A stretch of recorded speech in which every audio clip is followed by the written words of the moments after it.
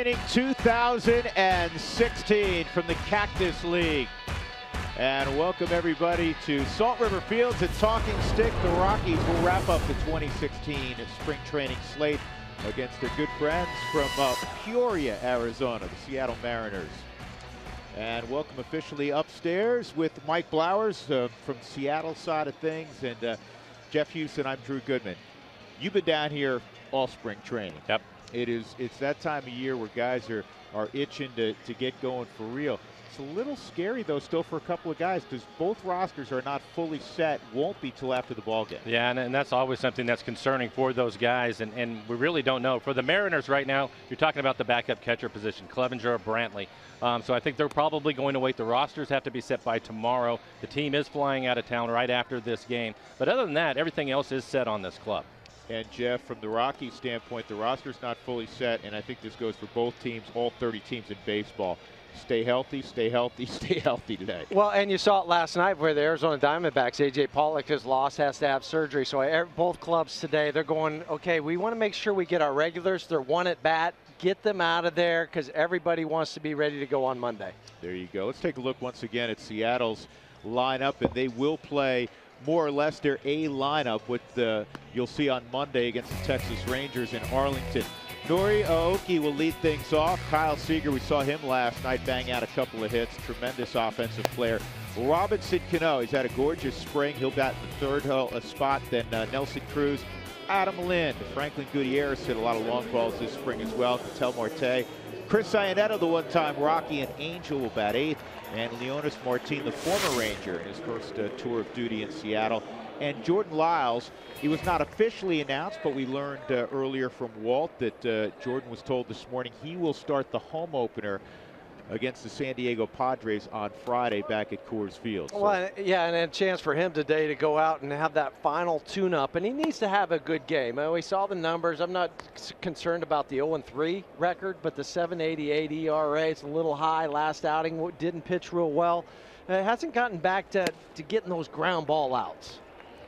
And for a guy that has been around a little bit, Jordan's still a very young guy, but how concerning, Mike, would it be if you are somewhat of a veteran but you didn't have a strong spring?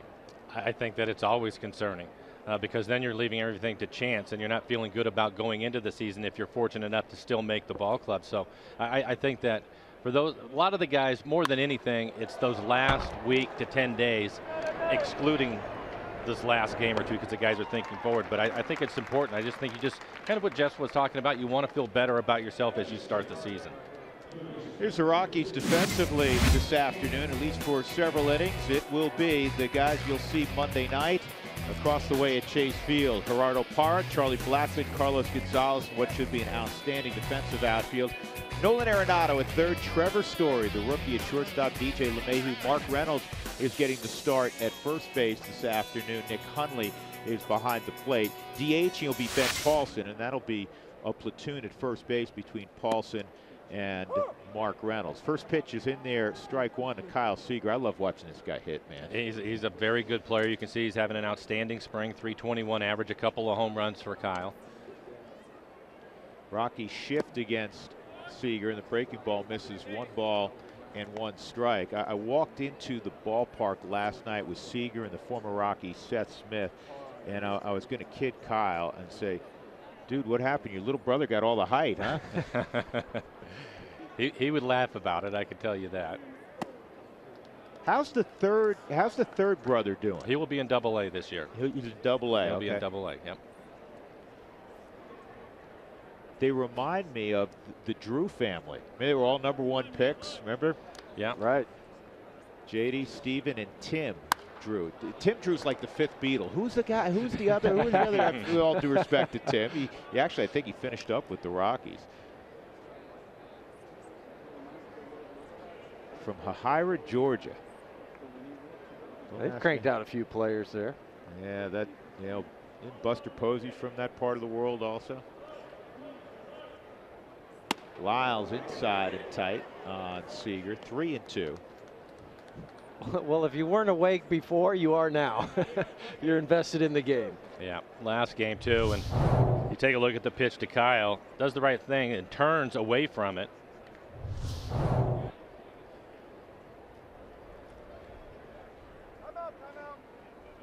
was watching Seager last night because you guys were broadcasting the game and I was sitting down low, and he really stays on his backside. You talk about that, but he does. He has fast hands and lets the ball travel, and that one travels inside. So a 1-out walk to Seager, and that'll bring up Robbie Cano.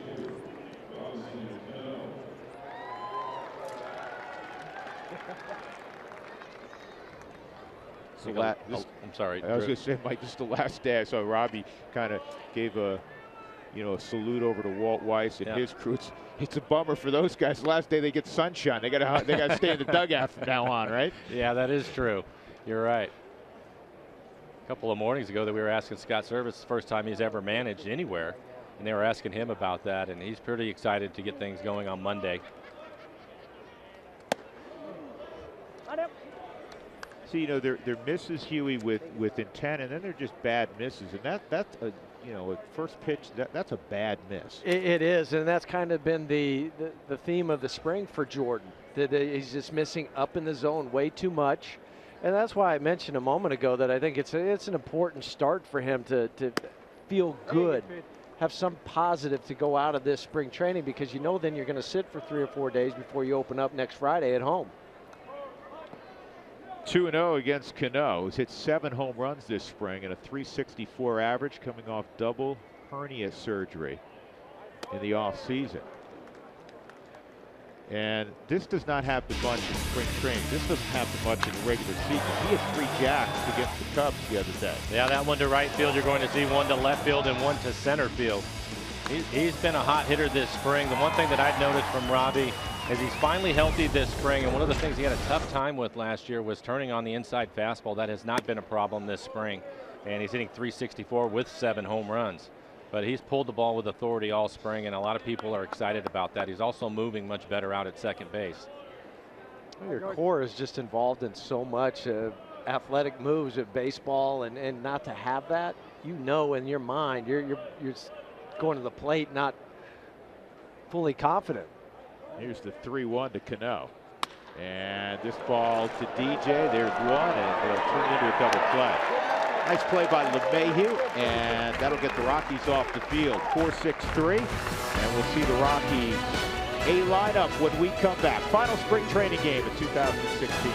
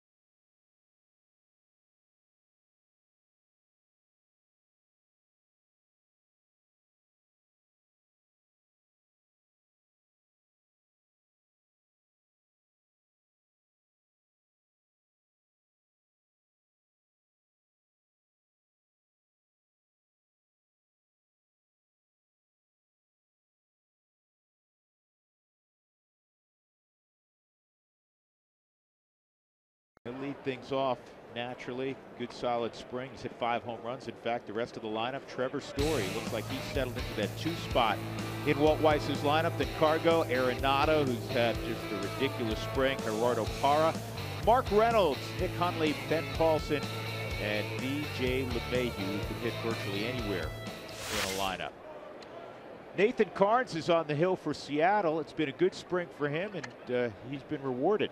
He's made the ball club. Right before his last outing, he was told that he had made the club. He and James Paxton were battling for that 5th starter spot, and they finally made up their mind on which direction they wanted to go to. Paxton was sent down to AAA.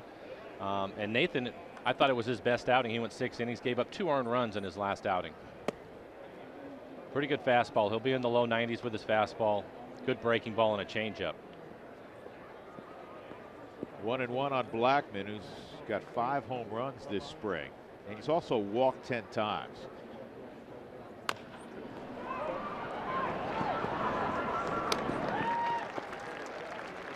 Here's the Mariners with the gloves. Norioki's going to be in left field. Leonis Martin should shore up that outfield quite a bit, playing center. Nelson Cruz is in right. And then Seager, Marte, Cano, and Lynn left to right in the infield.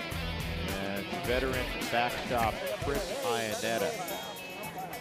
New general manager Jerry Dipoto, of course, long ties to the Rockies, the Angels. He watched Iannetta play every day, so not a surprise that he went out and got him. And then you think back to his Arizona days. You know, Wade Miley started last night, and I spent some time with Jerry.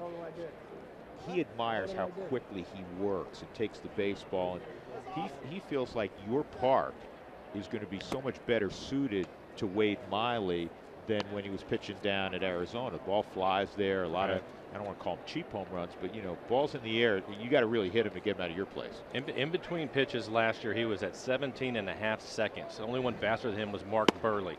So we expect him to be #1 this year in that category. Right. And I can tell you talk to the fielders, they love it.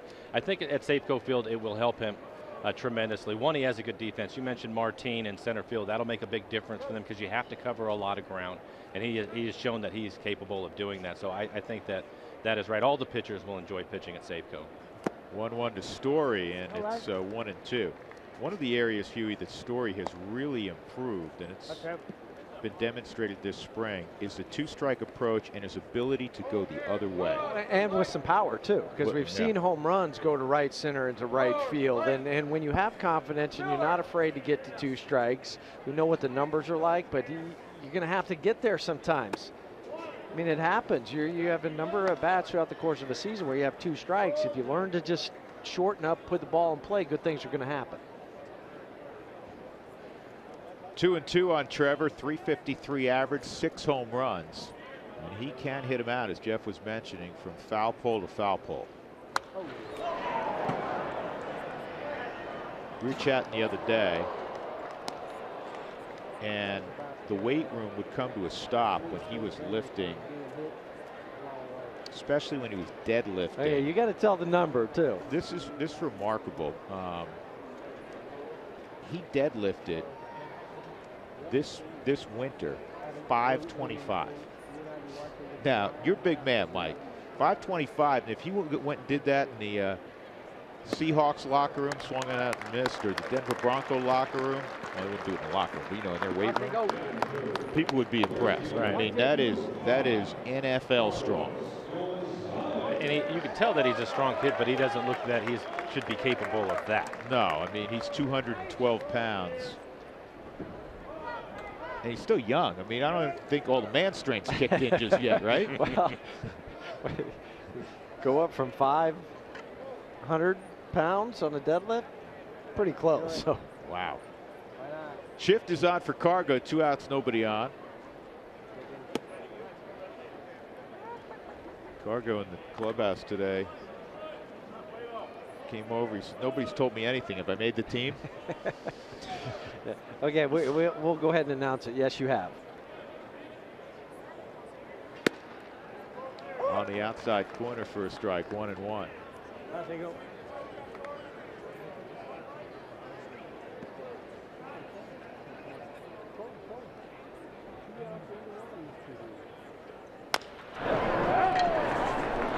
Adam Lynn, and a 1-2-3 beginning for Nathan Carnes. No scores. We go to the second on a gorgeous Scottsdale afternoon.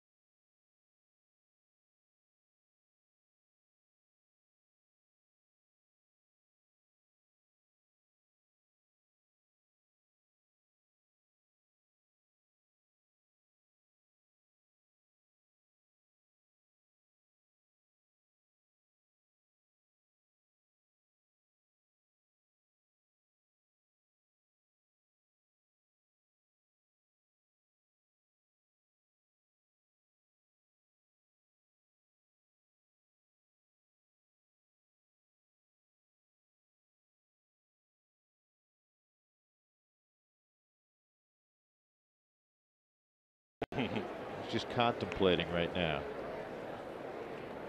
That's what you do at the ballpark. He's only going to eat half the bun, evidently.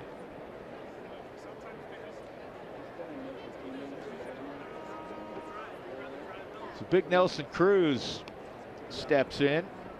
40+ home runs last year for Cruz. It seemed like the ballpark in Seattle affected Cruz. Not many of them will. Not where he hits them. Here's the 0-1. And good location with that slider, 0-2.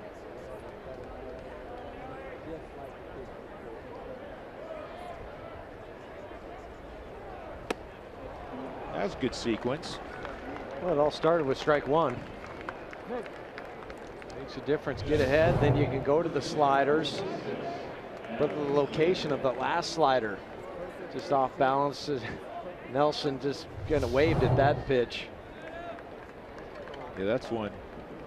Mike, you go back to Doug. You say, what exactly was my approach there? Well, I think, and Jeff and I both have been there, this is one of those days where you have to wonder where their concentration maybe is.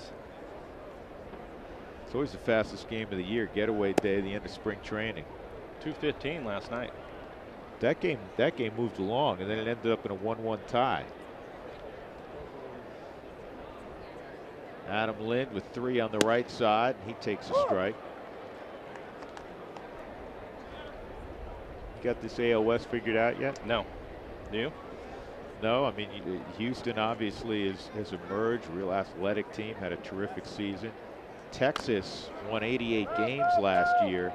They're getting Yu Darvish back, it looks like, at some point in May.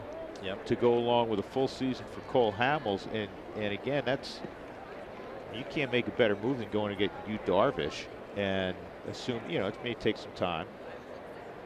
They're going to be interesting. You guys will be interesting. The Angels, it's a tough division. I think you look at Houston and they're very young, really athletic. Can they repeat what they were able to do last year? I think is one of the questions. And the Rangers, you mentioned their starting pitching getting healthy. They're the team last year that surprised me a little bit because their starting rotation was hurt for the most part. They did get Hamels in the second half, but they still ended up running down Houston and getting past them when it looked like Houston was going to win the thing. So I don't think you can count them out. 2-2, misses 3-2. And the Rangers also did it with the first-year manager. Yeah. They're going in there. Well, hopefully that'll work for the Mariners. I know, exactly. This year. Exactly.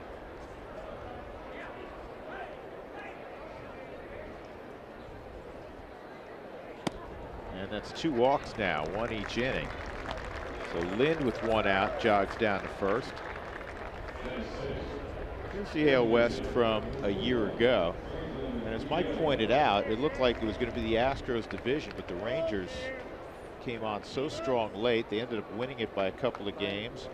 The Angels, let's not forget, won 85 games a year ago. And there's the Mariners, and it's been 14 years now, right? 14 years since the Mariners have been in the postseason. They're trying to end that drought naturally this season. Franklin Gutierrez. How much time will he get in the outfield?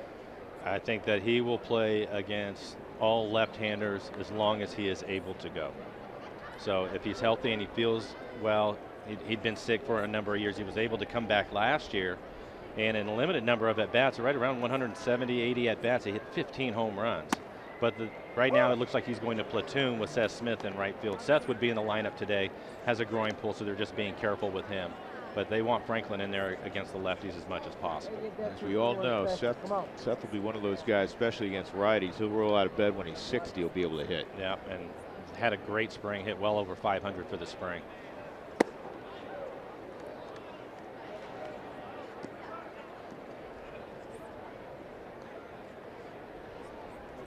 One and 2 on Gutierrez.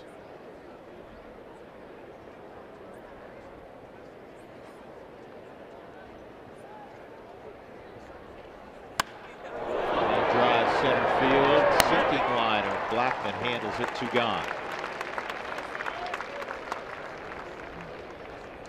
A limited number of tickets remain to join in the fun and excitement of Mariners opening night next Friday. Usher in the 2016 season by welcoming home Felix, Robbie, and your favorite Mariners.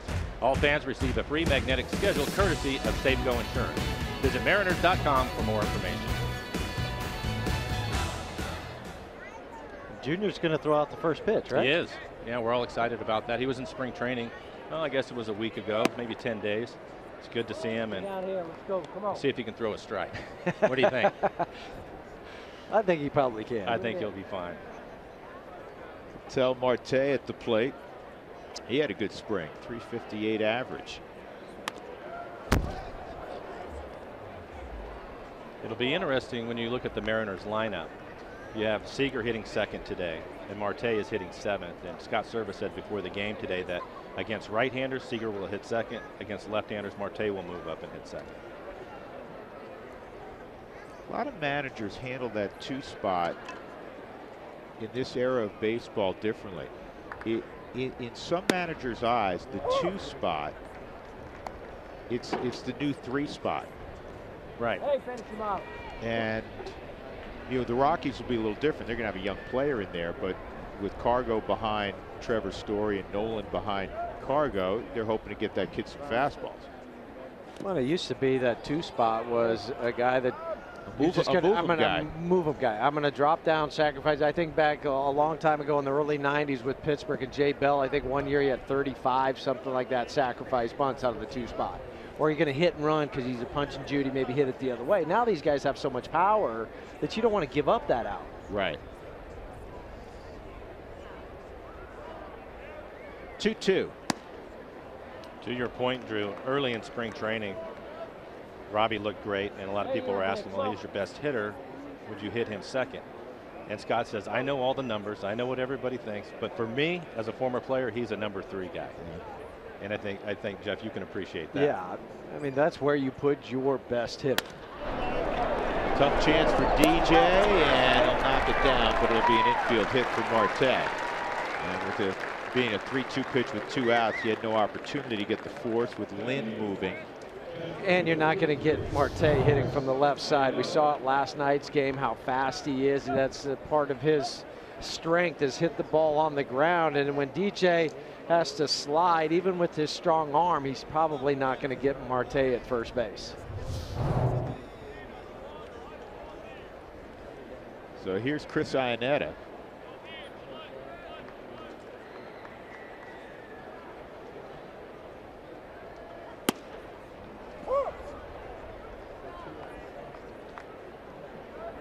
Chris carved himself out a very nice big league career. He really has. He got traded from Colorado over to Anaheim for Josh Rutledge, and then spent 2 or 3 years there, and now here he's closing in on 10 years of Major League service time. Why? Always been known as a guy that can catch and throw, call the good game, blocks, all the intangibles that you need out of a catcher. Until last year, Jeff, he'd been a high on base percentage guy too. If you look at catchers throughout the game, he was always amongst the leaders in there. So the Mariners are hoping he can get back to that. Hey, good pitch. Struggled last year with Anaheim.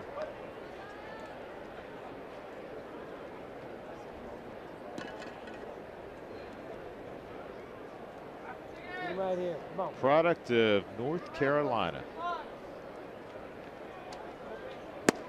Swung on a miss, so Lyles strikes out Iannetta to end the inning. Couple left on, a walk and a base hit for Seattle. Middle of 2, no score.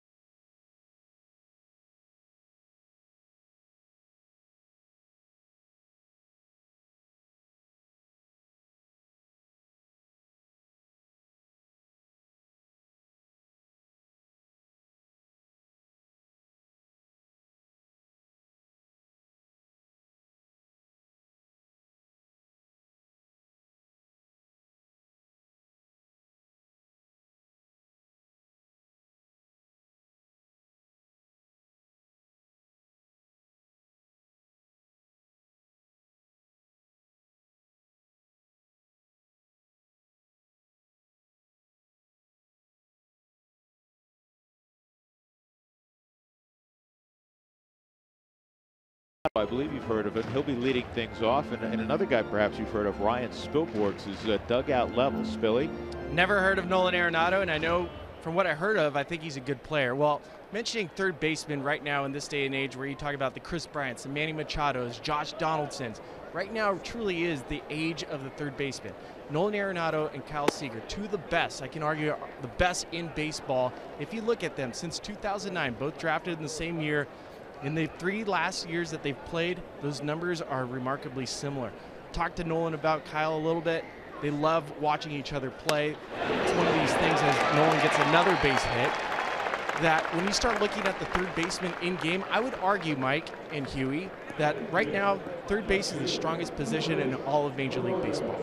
It's amazing how that it goes that way, because for a while their clubs were really struggling, but now, especially when you look at these two guys, for Kyle, I know that he felt really good about his Gold Glove because he's in a league with Adrian Beltre, who is, in my opinion, in the American League is the best, and I think Kyle would agree with that. But yeah, there are a lot of really good third basemen, and it seems in baseball it goes in cycles like that. You think back, you know, for a while it was the shortstops were the prime position. Then you had some first basemen, but to play a premium position and play the defense along with it, I think that's what makes this group of players so unique. Is they can do it both offensively and defensively. Well, and it's fun to watch. It is fun. Mike, you mentioned that Adrian Beltre is the best third baseman in baseball, and Nolan Arenado would totally agree with you. That is his hero. That is his idol, and we've seen him take multiple plays away from Adrian Beltre, base hits. What we've noticed now is that Nolan's starting to emulate some of the things that Adrian Beltre has done. So I'm curious to you guys, have you ever emulated your favorite player? I think every player has done that. Yeah. At the major league level, you're watching a major leaguer and then change your swing or change some of the things that you do? Well, when I was struggling, yeah, I would try anything. But there are a lot of players. I mean, for me, obviously, I had the opportunity to play a number of years with Ken Griffey Jr. I was never going to have that swing, so why even bother? But I would watch Edgar Martinez every day and just try to do little things that maybe he would do, or talk to him about it and try to incorporate it into my game and the things that I was capable of doing. I'm not going to be Edgar and go out and win a couple of batting titles, but there were things that he would do that, yeah, I think you constantly evolve and adjust as you move along. And you'll try things in batting practice. You'll try things in infield when you're taking ground balls, and maybe you'll try to emulate them then, and it works. So then it just becomes part of you subconsciously. You don't realize you're doing it, and then pretty soon you go, oh, yeah, well, I guess I do kind of throw like so-and-so. One last question for you guys, just because I enjoyed hearing you guys talk about infield play. What separates Kyle and Nolan as far as their hands and footwork? That's a great question. I can tell you on Kyle's side of things, watching him when he first came up as a second baseman and moving to third, and there were some people that were questioning whether he was going to have the arm strength to be over there or not. That is not a problem for him. But the amount of work that he has put into it, and we mentioned Adrian Beltre. When Beltre was with the Mariners, he worked on his defense all the time. And for Kyle, he told me that the biggest difference for him moving to third was not to sit back on the ball. As soon as the ball hit, I want to be aggressive and go to it. He said, I want to be an aggressive defensive player. And if you watch him, a lot of times coming in on the ball and that in-between hop, he absolutely smothers it and makes it look easy. I've been out there. That second hop has all that top spin on it, and it will eat you up over at third. But Kyle is to the point now where he makes it look really easy. And for me, that's a separator along with the accuracy of his arm. He's always on the money. I mean, you have to have the good throws. For me, for Nolan, it's the anticipation when the ball's hit. The second thing for me is how many plays he can make. And it doesn't matter whether it's a bare hand, it's a backhand towards the line, if it's a spin move in the hole, that he can make that play where some guys will just eat it. They won't even attempt the throw, and he gets it off and gets the guy, and it leaves you shaking your head like, wow, he just did it again. That's why there's a big difference between speed and quickness, and sometimes we align both together.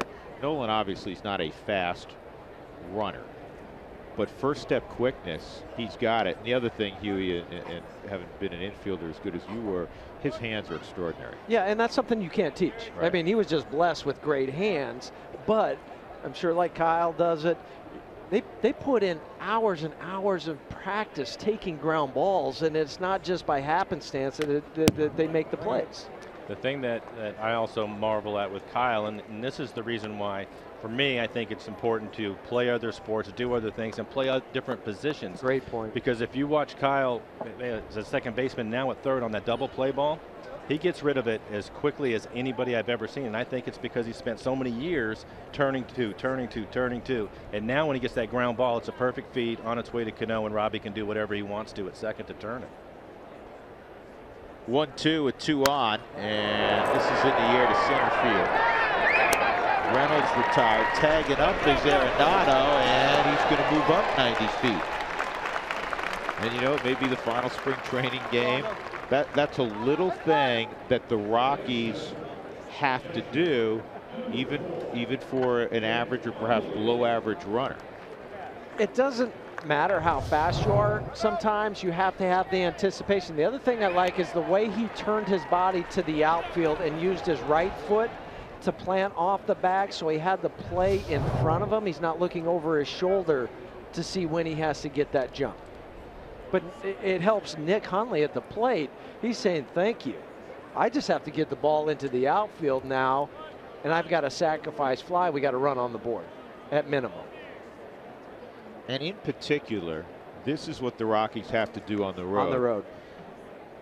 I mean, there's almost a quarter century now of data. The Rockies will hit it home. Mike, you know that. They play in an extraordinary offensive park. They play at altitude. We've been over that ad nauseum. And on the road, for a myriad of reasons, the Rockies, you know, the change in climate, the ball movement, the Rockies don't hit. So you have to find a way to manufacture and win some 3-2 ball games, something they've not been adept at doing in the past on the road. Well, and I think that is something that it's critical. You have to be able to play in your home ballpark, but you have to make some adjustments on the road too. For the Mariners, it's been the other way. They've had to make adjustments to play in their ballpark for the opposite reason that you just talked about with Coors Field. And that's one of the reasons why Jerry DiPoto, he wanted guys that are more on-base percentage guys, get more athletic so they could run, so they could manufacture more runs. I mean, if you think about Nelson Cruz, 44 home runs last year, and he had 93 RBIs. That's a lot of solo home runs. That's right. He needs to get people on base ahead of him, and that's the reason why they made the adjustments. Well, how about this? And I know you're aware of this, Mike. The last 10 years, the on-base percentage for the Seattle Mariners is right at 300, the worst in Major League Baseball for a decade. And Nick's going to get it done with the fly ball to right field. Arenado will jog home, and as you said, Huey, that 90 feet's huge, and the Rockies take a 1-0 lead. And Nick Hundley, when he gets back to that dugout, he's going to give Mark Reynolds a high five too for making sure that that guy got over there to allow him just to hit the fly ball to right field. And we talk about manufacturing runs, and especially for the Rockies in the National League West, when you have 3 ballparks and you're playing at night. You got San Diego, you have LA, and you have San Francisco. They've got good pitching staffs usually, but those ballparks aren't conducive to scoring 7, 8, 9 runs. So it's going to be a low-scoring affair. 2 outs, Ben Paulson at the plate. He threw out a couple of knocks last night, and he golfs this ball to deep left field. It is off the base of the wall. And around third coming home is Gerardo Parra. Here's the throw, not going to get him. A 2-out run-scoring double to the opposite field for Paulson, and it's 2-0 Colorado. We're talking about going down and getting it here. Well, and Ben can do that. He's kind of got a little loop in his swing, but in a good way, because he can drive the ball to left center field. And he's starting to come on, had a couple hits last night, and Gerardo Parra trucking it home from first base. But I got my running in for today. I don't need to do any extra. I gave him a lot of credit for that double, because looking at the replay, I thought that was a pretty good pitch from Nate Carnes. Yeah. And I think Mel Stottlemyre, the new pitching coach, will let him know that. You know, it's funny because so often, and we do this from time to time as announcers, that anything that gets hit hard, we say, oh, that's a mistake. And the third ball, moving to third, is Ben Paulson. Sometimes the hitter puts a good swing on what is a good pitch. That happens quite a bit. We always, oh, it was a mistake. Ball got hit out of the ballpark. Mistake. Ball got hit off the wall. Mistake. Maybe not. You're not going to survive here unless you can hit good pitches. That's going to happen. But you're right. I think that's what people generally think. But if you think about Nate right there, what is he trying to do? I want to throw one at the knees on the outside corner, maybe have some run on it. And that's exactly what he was able to do. And Ben just stayed on it. He stayed on it. Yeah. The old line, well, they practice too. Yes. DJ LeMahieu does a lot of practicing, and he's had a lot of success. Strong spring for LeMahieu.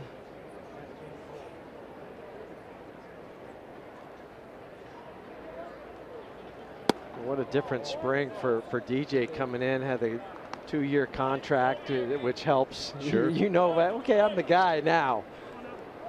But he's earned that right to have that contract and be the guy. Yeah, he has absolutely earned it. Mike, you would appreciate this. You know, watching DJ every day. He works hard. Doesn't say a whole lot, but you know he's invested in every pitch, every play, and there's nothing that he leaves to chance. Just one of those type of players. Yeah, and you have to have those guys on your team. Sometimes you have to have guys that just lead by example, and it sounds like that's what he is. This ball down the right field line. If it's fair, it's a problem, but it is foul. The other thing that's valuable for DJ is he can hit leadoff, he can hit 2. This year he might be hitting 8th a lot. He handles that position well in the National League. When you know when I need to swing, when they're trying to pitch around me to get to the pitcher. Just the flexibility in a lineup DJ provides. He's a tough-minded guy who stays with his approach. And there have been guys who whispered in his ear, say, man, you're 6'4", 215 pounds. You got to hit the ball over the wall. He has stayed true to who he is. On the corner, a strike. So Carnes punches out LeMahieu to end the inning, but the Rockies get a couple of runs on a couple of hits. And this one, the big blow. A one-scoring double from Ben Paulson. 2-0 Rockies as we go to the third.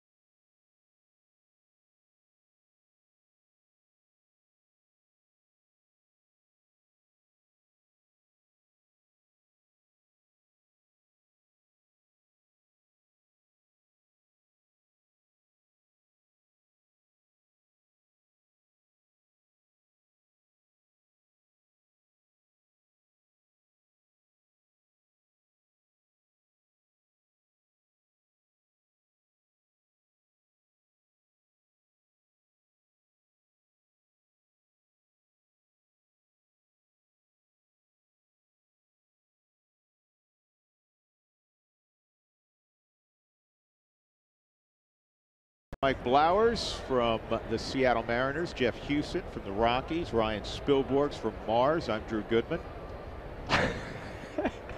What? Nothing. I enjoyed that. Shout out to Spilly. I just wanted to accurately represent where everybody was from. Oh, Spilly's not getting too hot down there in the dugout. He's not paying much attention. You mean not paying attention? I got. You had no response? Crickets on that? Well, Brandon Barnes was talking to me. I was asking where he got his haircut. Everybody's gotten really nice haircuts today. And he said, well, that's important for opening day. that's what he said. He was like, you know what? Yeah, I am working hard. Look at That's about the look we expect from yeah. Leonis Martin. He hits this a ways to right, and Cargo will make the catch in the middle of the track. One out, and the top of the order, represented by Norioki, will come up for Seattle. Barnes is one of those guys who gets a haircut like every third day. Yeah, I mean, just shaves it and he's good to go. I'm getting to that spot. I know. I was noticing. Yeah. Beautiful thing, man. Threw the comb brush out like 6 years ago. 2 outs. Now, Rockies fans, be at Coors Field for the Rockies 2016 home opener weekend against the San Diego Padres. That's April 8th through the 10th, next Friday, Saturday, and Sunday. Rodo will be hopping for sure. And it's guaranteed to be in the mid-70s. All the bad weather of late back home, it'll all move out. Home opener, we know we'll get terrific weather. Kyle Seager at the plate. Kyle walked his first time up. Outside ball 1. Seager 360 or 321 average. Couple home runs this spring.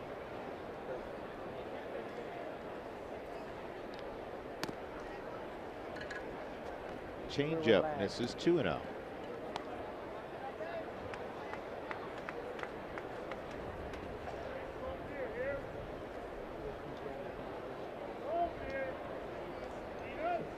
Bit of a shift on for Seager. See DJ back on the grass like he does sometimes.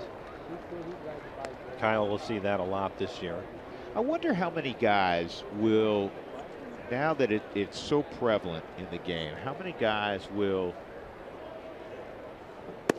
reach out, throw it on a bunt, do something to counteract the shift, or do you, especially if you're slug right like Cargo, for the most part, you can say, all right, you can shift all you want. Nolan's feels the same way. I'm going to stay with my approach. But will some guys start to alter things occasionally? Kyle started doing it last year. He would drop down a bunt, or he would hit the ball the other way. I think for him, it's and probably a lot of hitters that are like him, you have to pick your spots, because he's also in the lineup to hit the ball over the fence and drive in runs, but he wants to hit for a higher average. It's something that I talked to him about this spring. And I think that he's going to go that way. Seth Smith, who's not in the lineup today, I asked him, do you pay attention to the shift? Because they shift on him all the time too.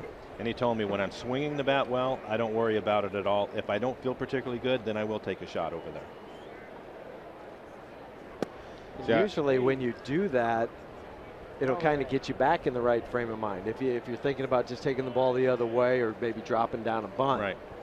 Now you get that knock and you're feeling better about yourself when next time you step in the box. Here's the 1-0 to Cano. Robbie bounced into a 4-6-3 double play his first time up. Third year of a 10-year deal for Cano with Seattle after so many terrific seasons in the Bronx. He used to do this drill with Kevin Long, who was the Yankees hitting instructor and now is the Mets hitting instructor,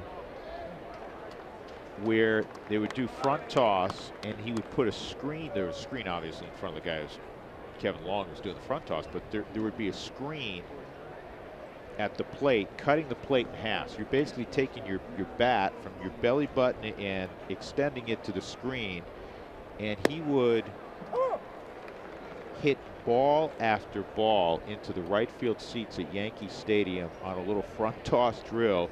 And the drill obviously is to keep your hands inside. Right. You can't extend, otherwise you're going to, if you get disconnected, you're going to hit the screen. He has such a beautiful swing.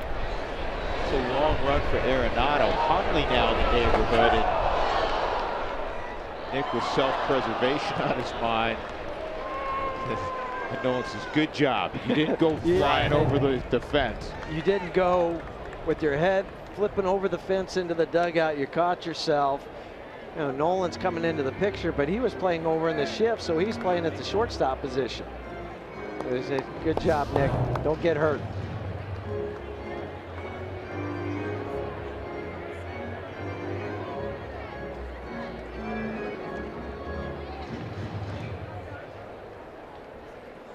Cano in the offseason, I still believe, I asked him last year when we were up at your place, he still works out with his dad and talks to his dad, I mean, almost on a daily basis. He is all about routine. You were talking about that drill. We saw him doing that all the time last year at Safeco Field, coming out early. Isn't it extraordinary, though? It is. No, it is. The power that he generates. And he would bring some of the other guys out with him from time to time. And it's just to get your hands back inside. But on a little toss, like you're saying, to generate that kind of bat speed to hit it over the fence is a whole nother thing. This ball's well struck left center field. Blackman is going to have to field it off the base of the wall. Seager around third, and he'll score the first Mariners run. Yeah, Cano's locked in. He's ready to go for real. 2-1.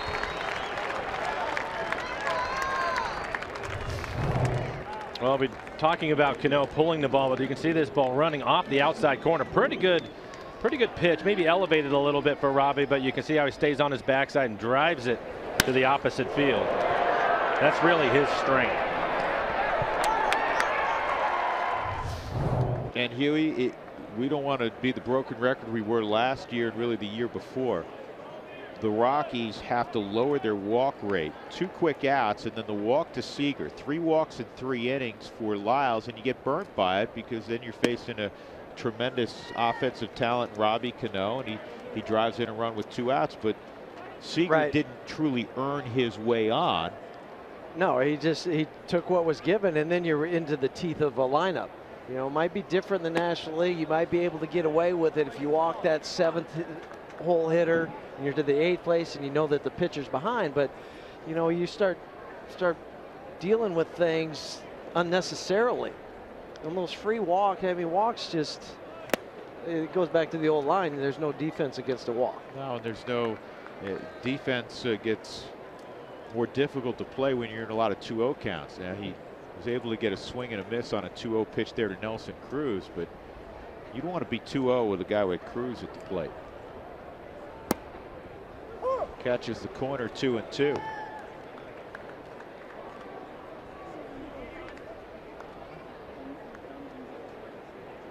Got Cruz on a slider his first time up.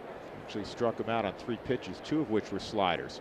Goes back to it, and Cruz learned from the first AB and spit on that one, 3-2. It's about the same spot that he struck out on the first inning. In fact, that probably was a more enticing pitch than the one that Nelson swung at to Fan. That was the second inning, in the second.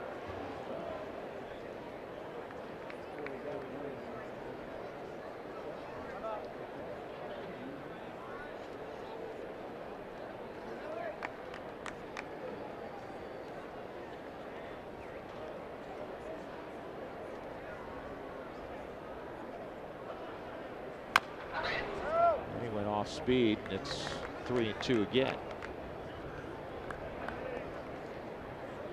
Lyles was messing with that changeup grip that he learned from Jorge De La Rosa. Kind of a split change. Yeah, guys are always fiddling with their changeups and trying to find the right grip. Is it going to be a circle change? Is it going to be more of the split finger change? High fly ball to Blackman in center. That'll end the inning, but with 2 outs, Kyle Seager comes around on a booming double from Robbie Cano. 2-1 Rockies.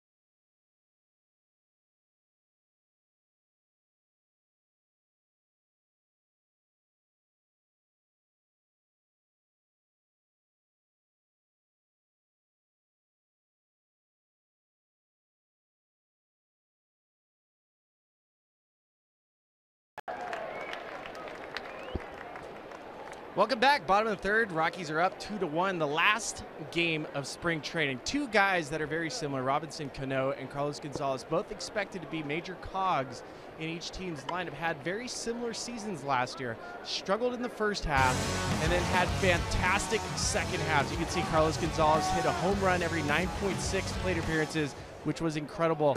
Same with Robinson Cano. You talk about two guys coming back from injury. Robbie Cano this offseason, I know Mike has already mentioned it, had double hernia surgery, 331 batting average, 15 homers, 49 RBIs. What's interesting about Robbie Cano and Carlos Gonzalez, both watch each other all the time as far as when they're playing, when their games are on TV, which is always fun to see the Latin flair. But not only that, Robinson Cano last year on balls that he hit over 100 miles an hour had one of the worst batting averages on balls in play in baseball. So you can see the first half when you're dealing with injury, but seeing bad results, even though the guy, as you guys know, you may be lining out and not getting hits, but it's all about the result. He can play a little second base too, can't he, Mike? He really can, and especially turning double plays. He's a lot of fun to watch. He can throw from all different arm angles. Great hands. We were in Oakland last year. Here and Ryan talk about him hitting the ball hard and not getting results. And he went 0 for Oakland for the 3 days, and I bet he lined out 6-7 times and had nothing to show for it. Can be a cruel game, can it? It can be. One out, Trevor Story at the plate. Nathan Carnes, who's earned the 5th spot in the rotation for Seattle, struck out Story his first time up.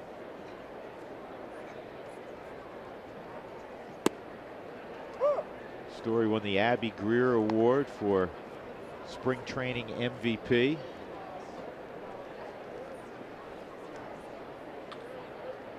Spilly was a past winner of that. That's right. Abby Greer Award. Corey Sullivan. Yeah, like half our crew won the Abby Greer Award, huh?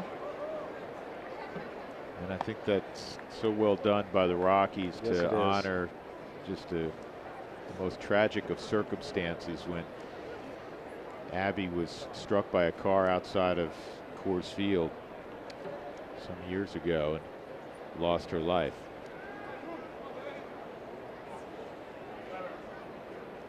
Walt Weiss looks on. Here's the 0-2 pitch to Story.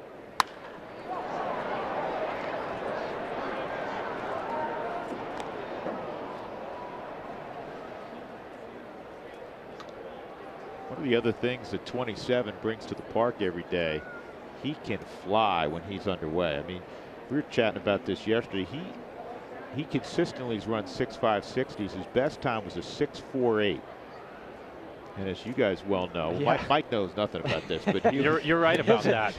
His wife was a sprinter, so she knows about it. But and your kids can run, but it has nothing to do with blowers. But 6.48, man, that's getting to the next area code pretty quick. Right. That's right. It's not just he runs well underway. I'd run well the whole time. I don't know about that, but Nathan Carnes will take it. I thought Trevor held up. 2 outs. Kings Court is back in session at Safeco Field. King Felix will take the mound for his first home start of the season Sunday, April 10th versus the A's. Your $30 ticket will include a brand new Kings Court T and K card. Visit mariners.com/Felix. And we'd appreciate, just because we're big fans of Felix Hernandez, that he could tuck a few of those away and throw them in the mail on the morning of the 11th. Mike, I'm sure you have nothing else to do. 2 outs. Here's Cargo. That has turned into a pretty special thing at Safeco Field. All the yellow out there in left field, down the left field line, and the chants that go on when he gets 2 strikes on somebody. It's electric. It's a lot of fun. Rockies missed him last year. I think he pitched the day before. They were heartbroken about it.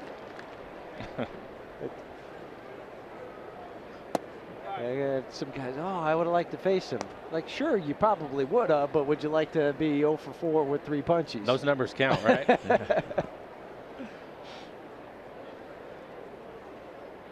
Here's the 1-1 to Gonzalez, outside and high, 2-1. Cargo, solid spring, 259. He's hit 3 home runs, driven in 8.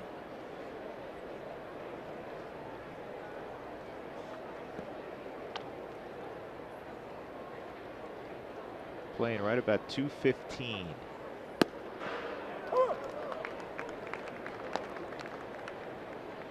I always marvel at what he did last year. There are few players in the game that can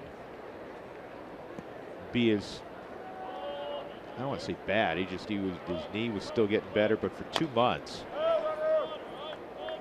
he didn't hit.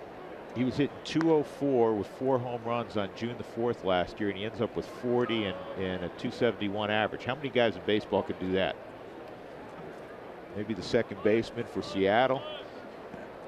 Less than 10. Yeah. Not many. Put that kind of season together in 4 months. Good pitch, just missed. 3-2. You can see why this young man has earned that 5th spot for the Mariners. He's got some good stuff. Got a live fastball, good off-speed pitch, changeup, can go pitch in and away. Looks like a confident guy on the hill. And he gets the strikeout on Cargo. Back-to-back strikeouts in a 1-2-3 inning for Carnes. We go to the 4th. Rockies 2, Mariners 1. Spring training concluding later this afternoon.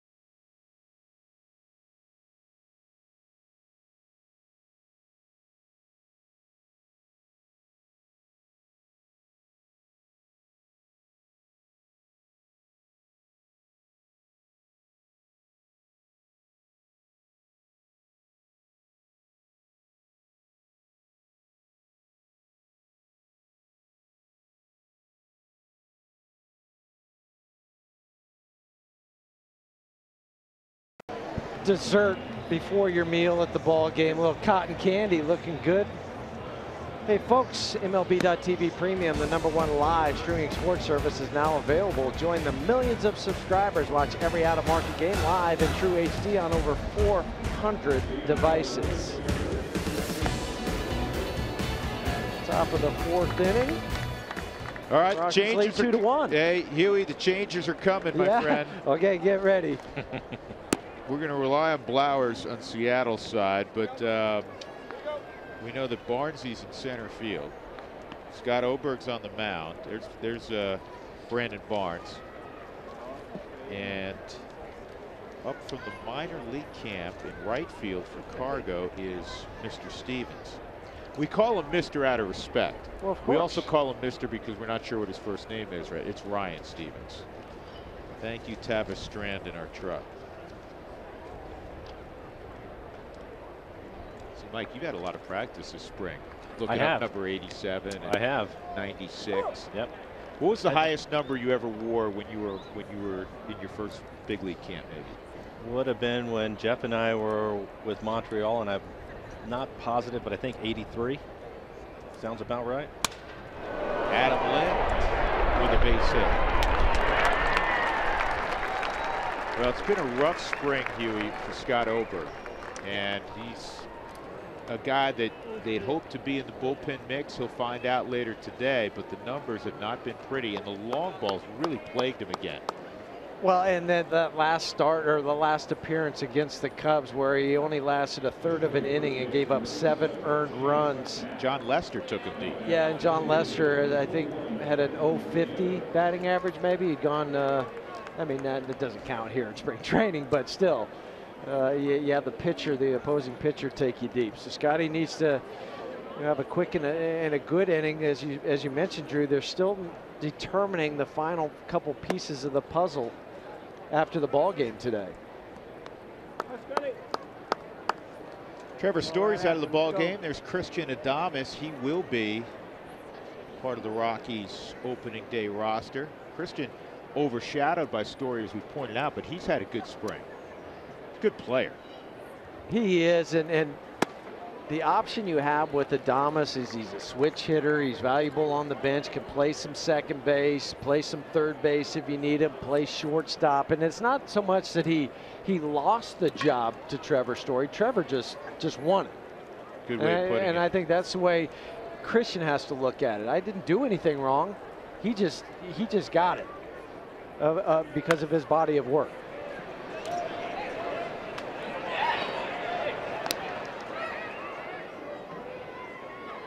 Nice play by Maniac down at third. New third base coach for the Mariners. Thought he showed nice range there for a veteran guy. Man, he's been around. A lot of new coaches on that staff for Scott. Everybody but Edgar. Edgar did. The team really reacted well to Edgar in the second half when he came aboard, didn't they? It was evident. Yeah, it really was, and I wasn't surprised by that.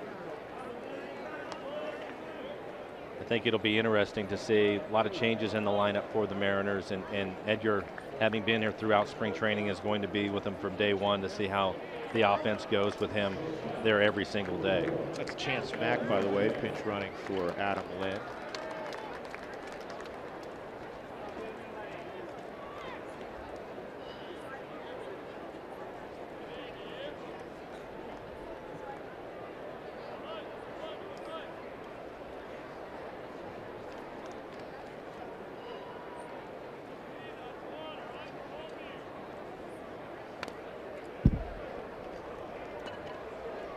Ball.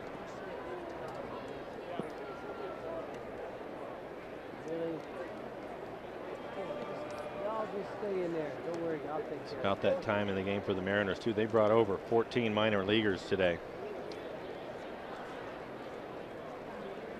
Because you guys are just busing from here to the Right to the plane. right to the airport. Yep.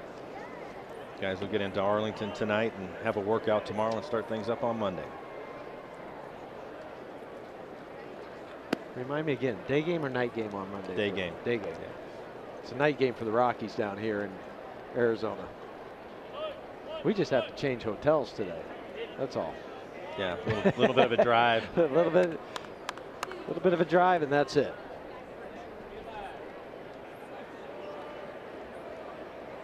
Gutierrez at the plate. Mack takes off, and Huntley throws a perfect run. Out at second base. What a transition by Nick Huntley, because that pitch was not right in the slot that you want to be throwing on. He had to take a step to his left. But also watch his feet. He has one of his foot. I don't know. Is it his right one? No. Yeah, it's his right one. His back one slipped out from underneath him, and he still made the throw. I didn't even realize this was ball in the dirt. And when you lose your base, your throwing base, it makes it more difficult. But he didn't have a problem. He threw it right on the money. A ground ball to DJ. Go to his knee and throw out Gutierrez. Great throw, Nick. Attaboy. Nice job by Oberg. Oberg.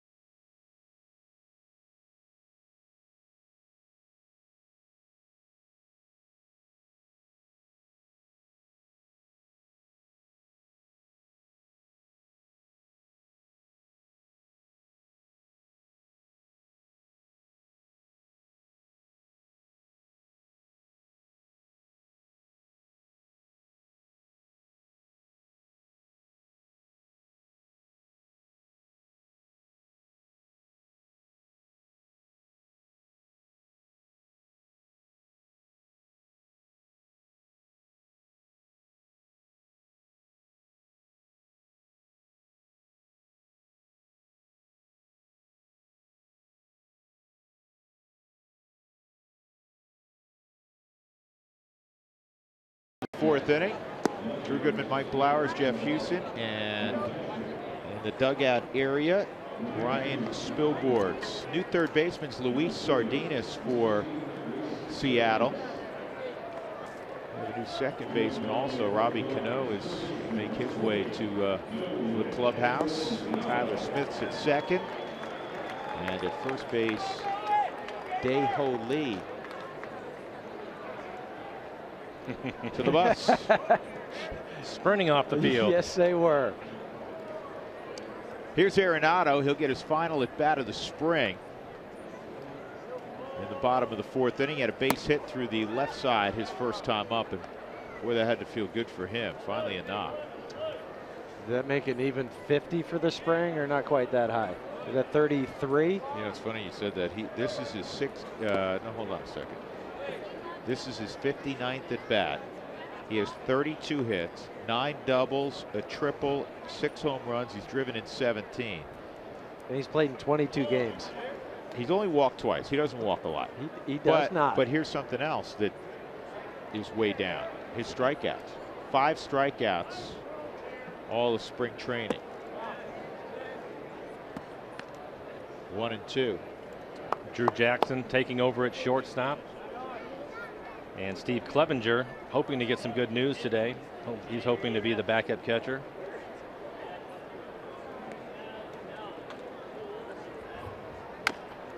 Off his foot.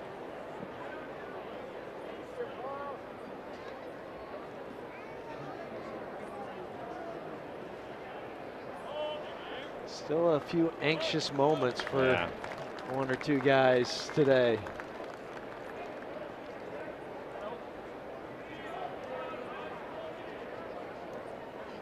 High on Nolan. Well, whenever I describe spring training for us, and now for you guys as retired players and broadcasters, it's my favorite time of year. It's relaxing. The weather's great, et cetera, et cetera. And then I always qualify. I say, well, it's relaxing for guys who have multi-year contracts, and guys like Nolan and Cargo who know where they're going at the conclusion of March. For guys who are battling for that 25th spot, not as relaxing. And it's interesting how it's different across the board for those guys. I was talking about it last night with Jeff, that there was one spring where nobody told me anything, and I really didn't know. And finally I was told to put my stuff on the bus. You made the club, which was great. And then another spring where they said, Mike, you're going to be on the club, but they had to make a roster move, and they typically won't do that till they have to set the rosters, which will be tomorrow morning. And so you're sitting there hoping that don't fall down the stairs, don't trip over anything. Let's get this thing signed up so you're actually on the team. Yeah. And there are guys like that Peralta for the Mariners out in the bullpen. He was told that he was on the club, but they have to make a roster spot to put him on the 25. So it's interesting for a lot of different reasons why things happen. Yeah, I mean, we can make it a ha-ha moment, but we've seen on the final day of spring training guys that were all set to make a 25-man roster get hurt. Famously, Ian Stewart was one of those guys. He had a gorgeous spring about a decade ago. It may have been, you know what, it may have been 05 when Jeff Baker all of a sudden ended up getting the start. He hit a home run in his first career ball game, but that was going to be Ian Stewart, and Stewart got, I think it was maybe a hamstring on the I think it was a hamstring. on the final day of spring training. Right. And that's why, I mean, even coming to the park today, you have anxious moments because you're live here. It's your livelihood. It's how you get paid. That's what you support your family. And so these guys, some of them don't know, is it going to be in AAA? Is it going to be in the big leagues? You have your service time, you got the pay, you got pension. There's so many more variables that are involved. And it's the big leagues. Yep. Yeah. I mean, it's the top of the cream of the crop. Thing, right. That's it. 2-2 fouled off. Well, Clevenger's going through it as Mike mentioned, and Spilly, you've been that guy a couple times. I've been that guy multiple times. There was one time in Colorado Springs, we just finished our exhibition game. It was 2007. Steve Finley and John Mayberry were the non-roster invitees. They were the veteran guys that the Rockies felt they needed some help with. And it was after the exhibition game. I'm still in uniform, down the right field line, signing some autographs, kissing babies. And I get told by the coaching staff, hey, Spilly, Hurdle needs to talk to you. So I finally go into the office, and I'm I have my stuff. I got my suit, got everything. And I go, did I make the team or not? And he goes, no, you're staying here. That's why all your bags are here, and that's why your suit's here. So have a good trip and enjoy it. We'll see you in a couple months when we need you. And that's exactly what ended up happening. But you talk about waiting till the last second. The team was leaving on the bus, and I was still signing autographs. Well, it turned out okay for you. Yeah. We're happy to report. Yeah, I made it just fine. Yes. How about Nathan Carnes? Well, 4 straight strikeouts. He early in spring training, he was really struggling with his command, especially his fastball leaving it up. Ooh, what a play by Drew Jackson. A sparkler to take a hit from Mark Reynolds. And that's 7 in a row now, retired by Nathan Carnes. 2-1, the Rockies are leading. This is a heck of a play. Step in the game, the ball will find you.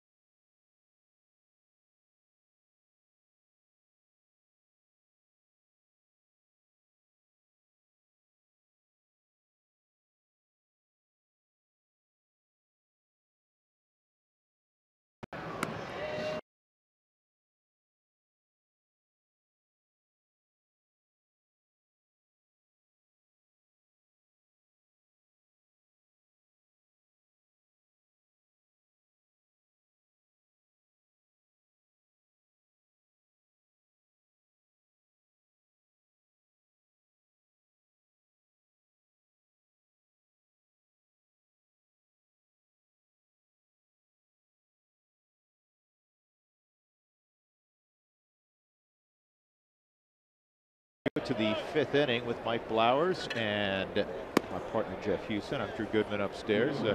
Fellas, everything's going just as the managers would like right now. Yeah, able to get the regulars out before anybody gets hurt. That's what you want to see. And also an opportunity. You saw Drew Jackson make that great play. These kids are excited to be in this game. Sure.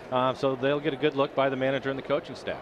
And for the Rockies, too, you get some of your guys out of there. A couple guys are still left in, but you had Scott Oberg pitch last inning, who's fighting for a spot, and Jason Gurka, who is in the ball game right now, who's had a dynamite spring. Yeah, I don't know if anybody's had any better numbers than Jason Gurka, and they've been kind of, Huey, below the radar. Right, they have, because you coming in as a left-hander, you already had Jake McGee. Boone Logan was a little bit late to the party as far as when he started to throw, but Gurka just went out there and said, well, don't forget about me. I'm still here, and I'm putting up some numbers.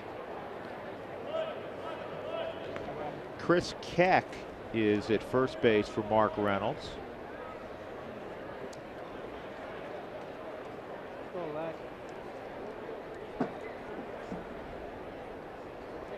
Scott Burcham is at third base for Nolan.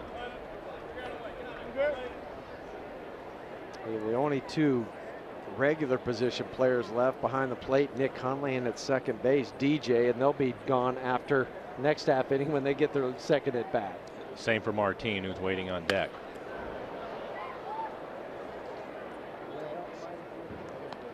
Jason Gurka on the spring, 1-0 with a 1.86 ERA in 9 ball games. He's only given up the 9 hits and 9 2/3. 2-2, and Gurka spins a beautiful curveball. Clevenger's gone. Let's go to the Rockies dugout. Ryan Spilborghs has found a first baseman who can hit the long ball. Yeah, that's right. I did find a first baseman that can hit the long ball. He was actually proud of his last at bat. If you remember, he ended last inning with a hard hit ground ball to short, diving play, and you didn't have to run, right? That's the perfect at bat for you. It is. You know, you give it the courtesy run to first, and then you feel good about your at bat, and then you don't have to score first to home on a double. You know, it's a good spring training at bat. Obviously, you come in this offseason for the Rockies to help him with right-handed hitting against left-handed pitching. Kind of tell me about this camp and what was your idea with this group being around them? Well, you know, I thought it was a good opportunity for me and Walt, especially playing in Coors, you know.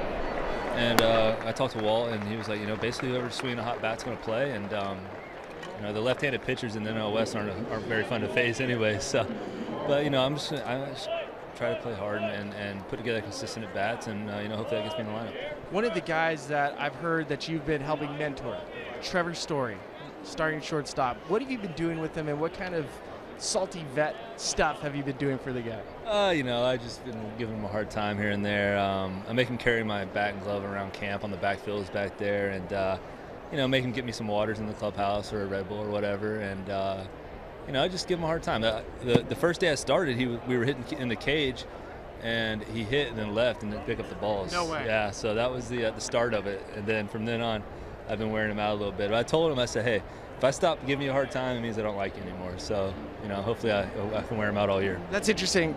Who was the veteran that kind of took you under your wing when you were with the Diamondbacks? It was definitely probably Orlando Hudson. He gave me a hard time all the time. I remember one time it was my first camp, and I was in the training room just getting a Band-Aid. I wasn't going to bother anybody, and I asked the trainer for any help, and he came in there and yelled at me, said I'm too young to be in the training room, and basically kicked me out, and I never went back in there until about my third or fourth year in the big leagues. So, just stuff like that. I got worn out. People are going to get worn out. It's just part of the game, and we have fun with it. Well, we appreciate your time. Good luck on Monday, opening day. Welcome to the Rockies. Drew, back to you guys. Spilly, thanks much. Jason Gurka rolled his ankle a little bit. That's why he's being visited upon. You see the right ankle turn over, probably caught. And when you're talking about going out onto a mound with a different stride lengths, one guy's a right-hander, another guy's a left-hander, you step in halfway into their cleat mark, and that's how you get the rolled ankles. He looks like he's good to go. This is Efren Navarro at the plate, 2 outs, nobody on, and he slashes at this one, fouls it off. I think for Jason too, even with that little rolled ankle, if he could still feel like he can pitch, he's not coming out. I'm here. I'm going to finish strong.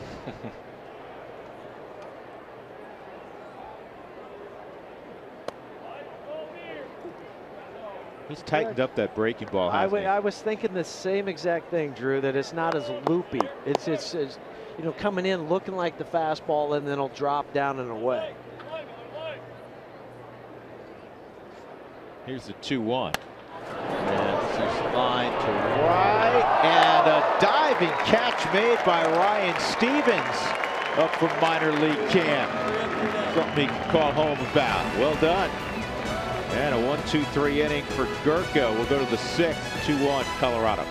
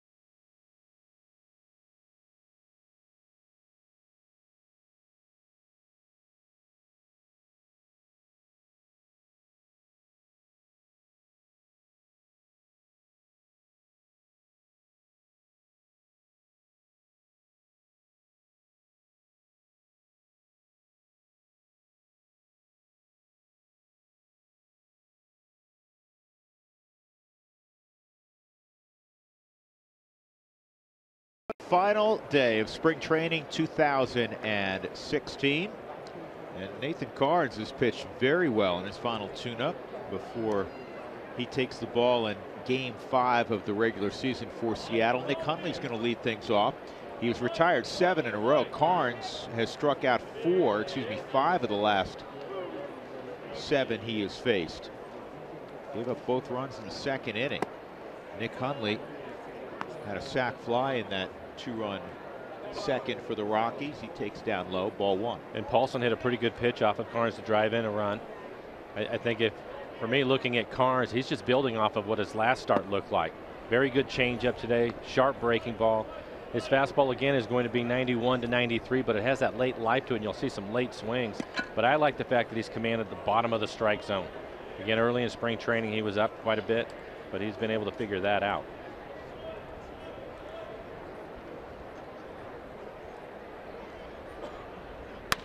One in the air to right field. Starting back was Alex Jackson. Now he comes on and makes the play.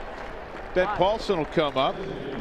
And let's go to the dugout again. Ryan Spilborghs. Thanks, guys. I got Steve Foster. Steve, it's your second season as the Rockies pitching coach. Kind of describe what this spring training has felt like for you. It's been great. I mean, everybody knows everybody a little bit better after being together for a year. And it's been a great spring training with preparation, and guys are ready. Tell me, you guys had a lot of buzz early in camp with all the young pitchers. Kind of describe some of these young guys, and then take me through the starting rotation right now with your big league team.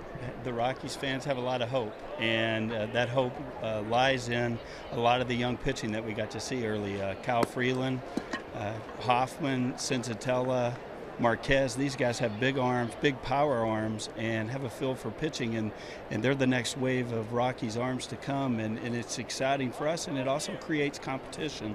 And we have pressure every day in pro ball, and some of that pressure is knowing there's somebody behind you that's pretty good, and so we're excited, and it's been a great camp seeing those young guys. Give me your personal opinion on what you've learned over the last year. Obviously, last year, first year pitching coach at altitude. What have you grown and learned from that year? I've learned not to talk about altitude much. Okay, and I've learned that you can't walk guys, and we haven't done a real good job of that in my first year of being the pitching coach here. And I think one thing that we focused on this spring and done a good job of it is attacking in the zone early, forcing contact, daring the hitter to hit. And I think that's what's going to spell success at Coors Field or anywhere. Jason Gurka made a huge adjustment, and I heard about it from Darren Holmes, and I know you were part of it. Kind of describe what that adjustment was for Gurka and the results that he's been getting. Well, he swung out with his leg, and he got out of direction, and that really created a problem for him to repeat pitches. And this spring, he came in prepared and ready and was able to repeat his delivery in direction. And I think he now has 20 strikeouts and no walks. Yeah. He's certainly made a case for himself. Well, thank you, Steve. Good luck on opening day. Appreciate your time. Drew, boys. All right, and DJ with a fly ball down the right field line, and Alex Jackson, former #1 pick, makes a nice running catch. 2 solid plays from Jackson. 10 in a row set down by Nathan Carnes. He's been sensational. 2-1 Colorado.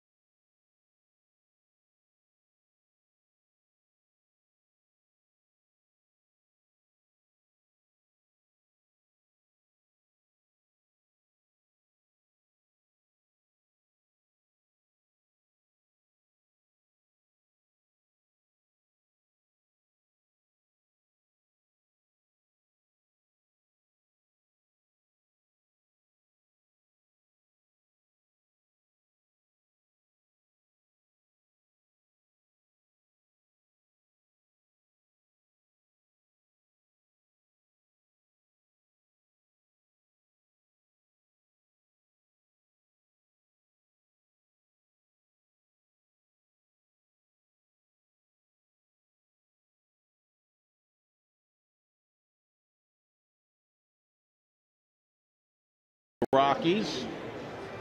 See if he goes a couple innings. Chris more of a long haul guy and a spot starter, and had some terrific moments last year. A couple of complete games in a Rockies uniform at Coors Field.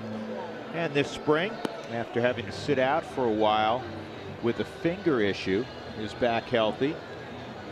And still trying to build up the arm strength and lengthen out where you can go 6 or 7 innings. Chris isn't quite to that point, but each time it's a little bit better, a little bit stronger.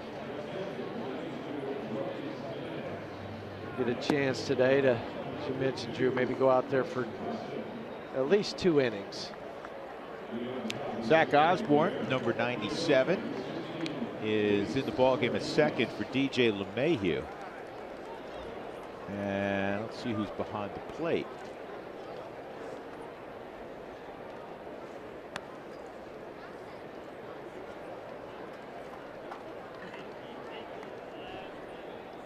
That's Wilkins Jimenez. 92 is Wilkins Jimenez. So the Rockies have gotten all of their starters out of there, and I believe Seattle has as well. In the air, right center field, and Luis Sardinas on the first pitch flies out. Join the Mariners in Boeing for Salute to Armed Forces Night on Saturday, April 9th versus the A's. Arrive early for a special pregame ceremony, and then following the game, 10,000 fans will receive a collectible military coin. Tickets at mariners.com.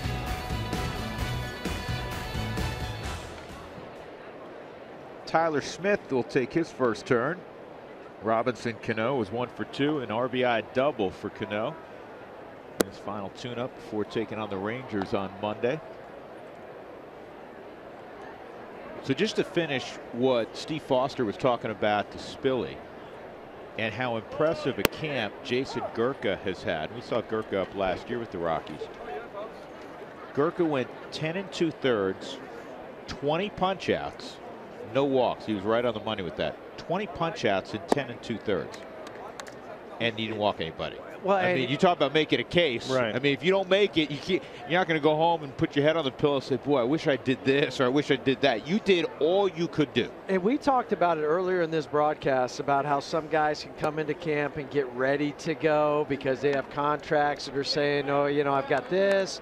Other guys, when they step onto the field, their first day of just workouts, they've got to be on top of their game. Jason Gurka is one of those guys, and some of the other guys. I mean, Brandon Barnes had to be that way, or maybe Christian Adames, Trevor Story, that they couldn't wait until the middle of the month to start doing their thing. It was do their thing from day one. You're competing in infield practice. Yes. The way you take ground balls. That's it. The Yep. way you throw. Yep. I think it's such a difficult time of year also to evaluate. I mean, again, the 20 punch outs cannot be more impressive, especially when you're talking about basically 2 an inning. But how much do front offices, managers, pitching coaches, hitting coaches, when they sit down and evaluate, how much do they take into account? Okay, well, how many of those were off a double-A guy, Right. a call-up guy? You know, how much was against big league, true big league guys? I mean, and that's got to be part of the equation, because we all know the month of March, very important month, but it can also lie a little bit. A little bit like September. Yes. You know, those 2 months sometimes are difficult to get a true gauge. But I still go back to 0 walks. 0 walks. There are things that you can get. Maybe even down here looking at some of the batting averages or the guy's home run total here in spring training, the ball's flying out of here. I think the pitchers are at a disadvantage, so you have to look at that too, and in putting those kind of numbers up. Being aggressive, staying in the strike zone, not walking anybody. That's pretty impressive down here. I think you can get fooled more by the hitters, young hitters down here, than you can anything else. I think those numbers that you're talking about here, that's impressive. We were talking before we went on the air today, and I think you made a very valid point too. Is, you know, spring training is one thing, but then when you get into the season, the difference is pressure, and it's immediate. You feel it right there. Yeah, when you wake up, going to the ballpark is different. When you wake up Monday morning, you're getting ready to play. You already feel the pressure of that game that day. Right. That's exactly right. And you have to learn to deal with that. You know, sometimes that's the reason why guys make trips up and down 2, 3, 4 times if they're eventually going to figure it out and have a career at this level. They don't always do it the first time up. And that's the biggest reason why. You go up, you fail, and you start to think about the emotions that you were having, how fast the game was going, the pressure of getting that bunt down in the 7th inning and the manager looking at you when you don't.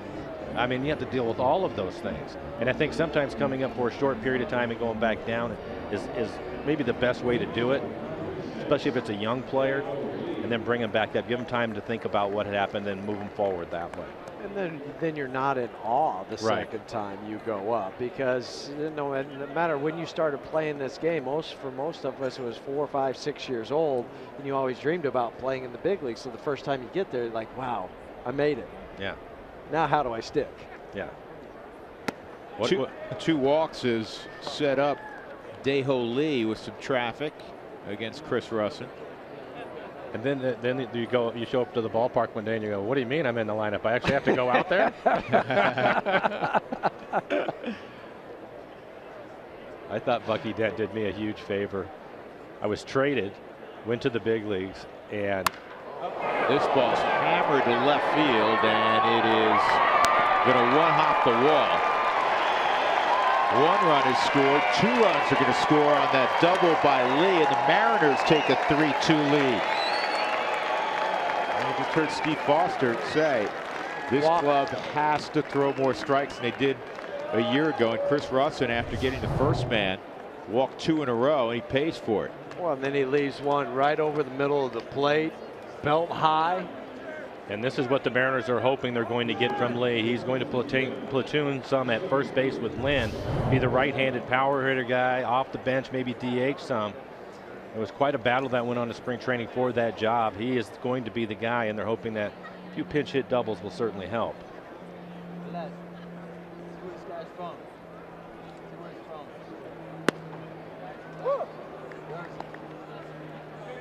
All right, Mike, who do we have at the plate here? Right now we have Dario Pisano. Nice. You were going to get that even before the graphic flew up, right? He was here for the first part of spring.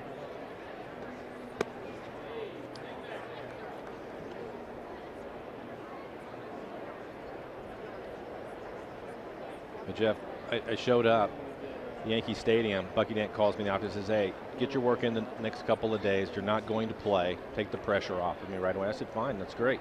First game, I'm sitting there on the bench. He's thrilled. About the 7th inning, he tells me, go pinch hit. It was great because I was no warning, just go do it. Just go do it. Just go do it. And I ran up there. I think it was the 2nd or 3rd pitch. Put the ball in play. I was out, ran back in the dugout. It was over. Relaxed right after that. Was the back leg shaking in that first AB? It was strange. It just seemed like a really long walk from the dugout to the plate. Anytime you're doing something that's different, especially when it means that much to you. Yeah. For me, I just felt all out of sorts and it was like I'd never done it before. Kind of like an out-of-body experience. Yeah, exactly. Did you both feel that first at bat? I don't want to go deep here. I want the first pitch that ball gets away, and another run's going to score. Lee trudges home, and it's 4-2 Seattle. So it's been a rough inning for Russ, and a couple of walks and a wild pitch. But that first AB where you're like, you know what, the first one close, I'm going to try to get in play. I was thrilled to put it in play. Yeah. I punched out, and I've never been as happy in my life as a strikeout. I mean, honestly, because I was like, hey, I got a big league at bat. Yeah, can't take it away. Can't take it away. And then I got to hit my 2nd at bat, but boy, that first one. Boy, he can run a little bit, and that's going to go into the camera well.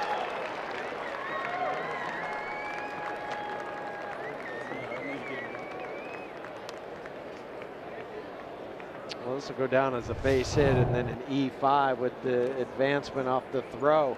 Drew Jackson got up the line. Yes, he did. He's a good athlete. Can do a lot of things well.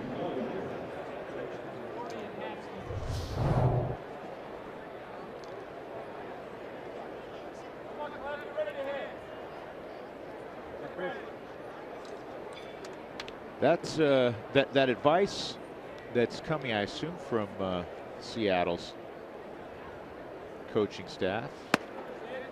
Get ready to hit. That is the first thing you have to. I don't care what level it is. If you're not ready to hit, you don't get yourself ready to hit. It ain't gonna work out real well. Steve Clevenger at the plate.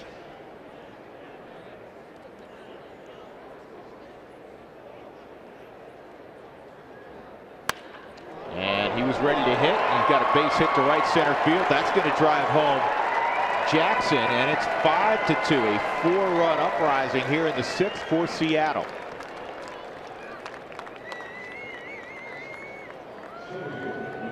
Has to feel good for Clevenger. Well, we talked about it, trying to be the backup catcher for this club. He and Brantley have been going at it with a solid base hit. And for him too, left on left. And that's got to help. And for Chris Russin, just not the control that he was seeking. 2 walks, and then that pitch was center cut.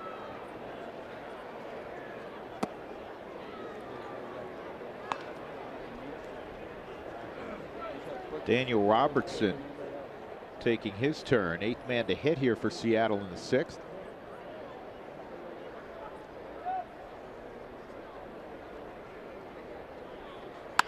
And he pulls it foul.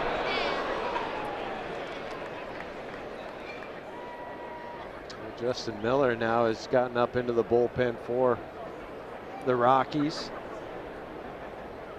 So a lot of pitches up today for Chris.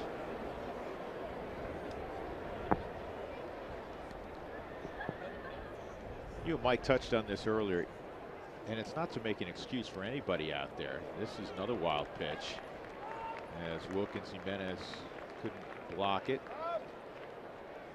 This is the final weekend. Last night in Peoria, today. It's tough to play in those games, especially for the regulars, because their mind's already on game 1 of the regular season, you would imagine. And it might have even gone back further than that, maybe even to Monday or Tuesday of this week, because they've had enough. The position players have had enough. They have, and they've been ready to go. And I think this is a week for them again to be careful, not try to do too much and hurt yourself. Good audio there, huh? Do we have a mic on the second base bag? Very nice. Big inning, 4 for the Mariners, 5-2 Seattle.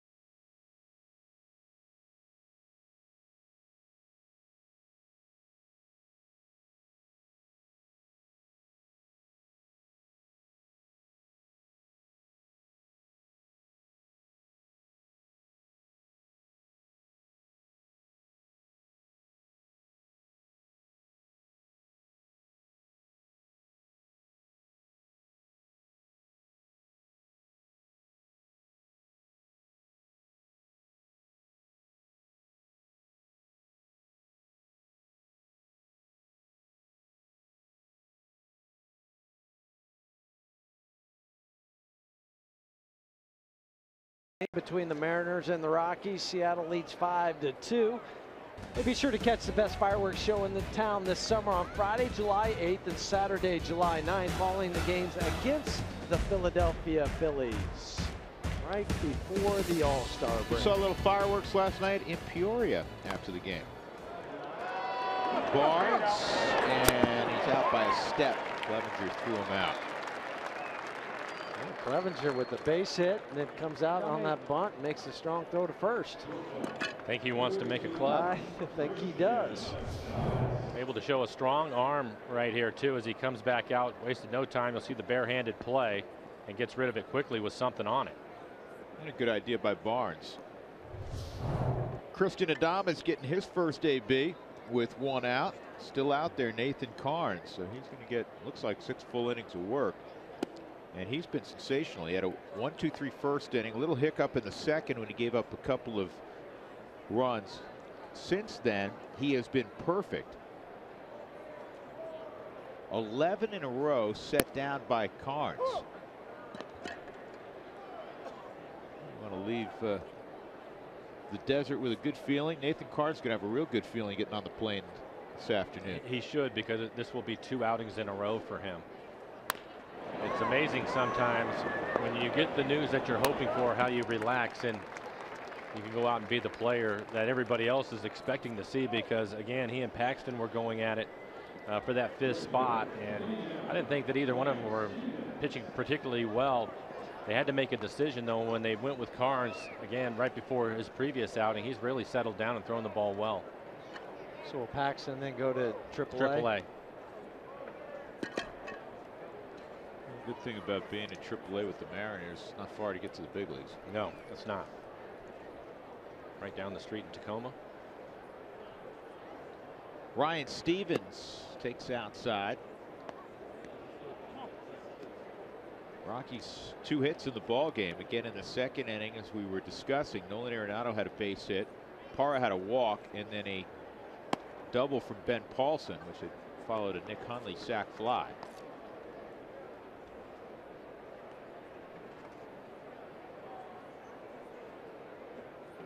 Rockies get on a bus after the ball game and head about 20 minutes away to their normal team hotel during the regular season. The only decision we have to make, Huey, is do we take the 101 or do we take Lincoln across? So we're going to take Lincoln today because the 101 South is closed until Monday morning. Well, then you'd read a sign on the way down from our other hotel, you would have seen that. No, because I was taking Lincoln the whole way. And you know when I drive, I don't pay that close attention. That's why I told you which way we're going. If I see you hitchhiking, I may just pass you. That's ball 4, so Ryan Stevens goes to first. That ends a run of 11 in a row set down. Actually 12 in a row set down. Karns doing his mad Hungarian. Behind the mound to have a little chit chat with himself. I was talking to Jerry DiPoto when they were having the battle between him and James Paxton, and I said, well, if one of them is going to be the 5th starter, would you put the other one in the bullpen, long relief or something like that? And he said that James, he wants to keep him in as a starter. Obviously adds depth to the organization if somebody gets hurt, but he thought that Nathan Karns, to your point, Drew, because of his attitude and the way he goes about his business, could pitch out of the bullpen. There's Jerry, who had a terrific career in a Rockies uniform as a reliever. Always such a cerebral guy, and you know, Jerry's one of those people. He would be successful in whatever endeavor he set his mind to. You know, whether it was broadcasting or, you know, going into a different business altogether. I agree, but I wanted to be with the Mariners in the job that he's been doing right now. You know what? And he is so excited. We spent some time last night. He's so excited about this job, this opportunity with Seattle. He and his wife love Seattle, and I think it's going to be a real good marriage. I think so too. And I'll tell you, in the National League, Jerry allowed. He said, "Man, I still pull really hard for the Rockies." You know, as a franchise you spent a lot of time with, and then transitioned to, you know, to the front office a little bit. And he said, I check every day how they're doing, and he was very complimentary of the job that Jeff Bridich has done thus far. Here's the 1-2, and that's a base hit. Nice job by Bertram, and that's going to bring home Ryan Stevens after a stolen base. So the Rockies counter with a run here in the 6th. It's 5-3, 2-out knock for the kid. Scott Burcham. And the kids are making the impression. He had the stolen base and then fights off a fastball up and in, pulls the hands inside, gets it to center field. Drive in Stevens.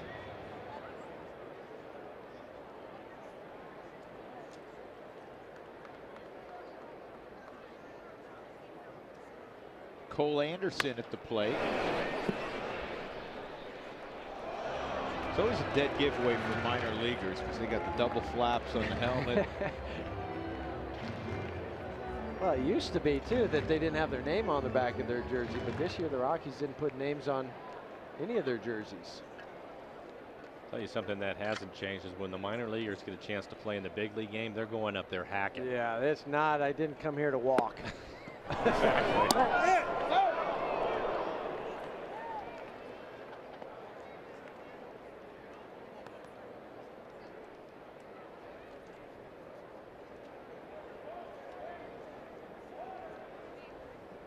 0-2 count on Anderson with Burcham at first. And he is gone to end the inning. So the Rockies get a run off Nathan Karts, make it 5-3. You have a plane to catch, my friend, and enjoyed it, guys. I did. Yep, it's always good to see you. Always good to see you. Always, brother. We won't see you during the regular season. Who knows beyond that? But best of luck this year. Have a great year. You bet. Mike Flowers is off to Texas. 5-3 here.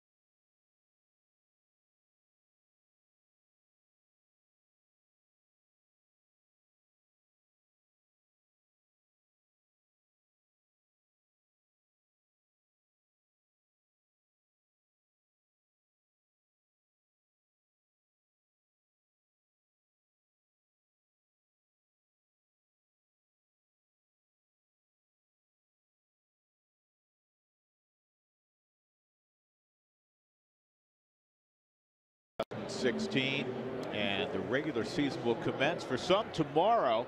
For the Rockies and for the Mariners, it'll be Monday. Rockies will stay right here in Arizona. They'll take on the Diamondbacks, and Seattle will be in Texas, in Arlington, to take on the Rangers. New center fielder Daniel Suero is in center field, and a new shortstop for the Rockies, Wilson Soriano. So Blackman started, Barnes got an at bat, and Suero will take it to the house, and then Wilson Soriano after Story and Damas got some time at short.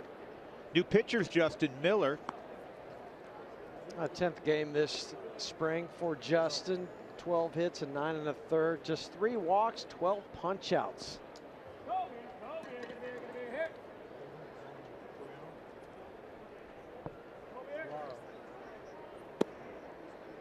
There's a strike.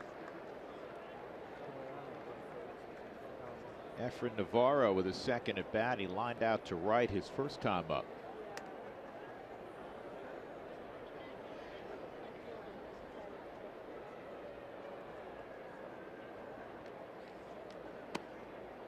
Outside. 2 balls and a strike.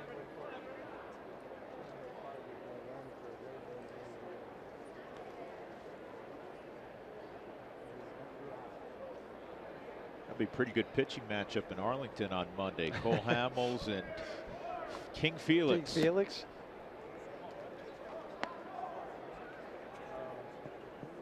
But you're talking about the Rangers, and And getting you Darvish back, how big will that be in a boost to go along with Cole Hamels? Cole Hamels for a full season.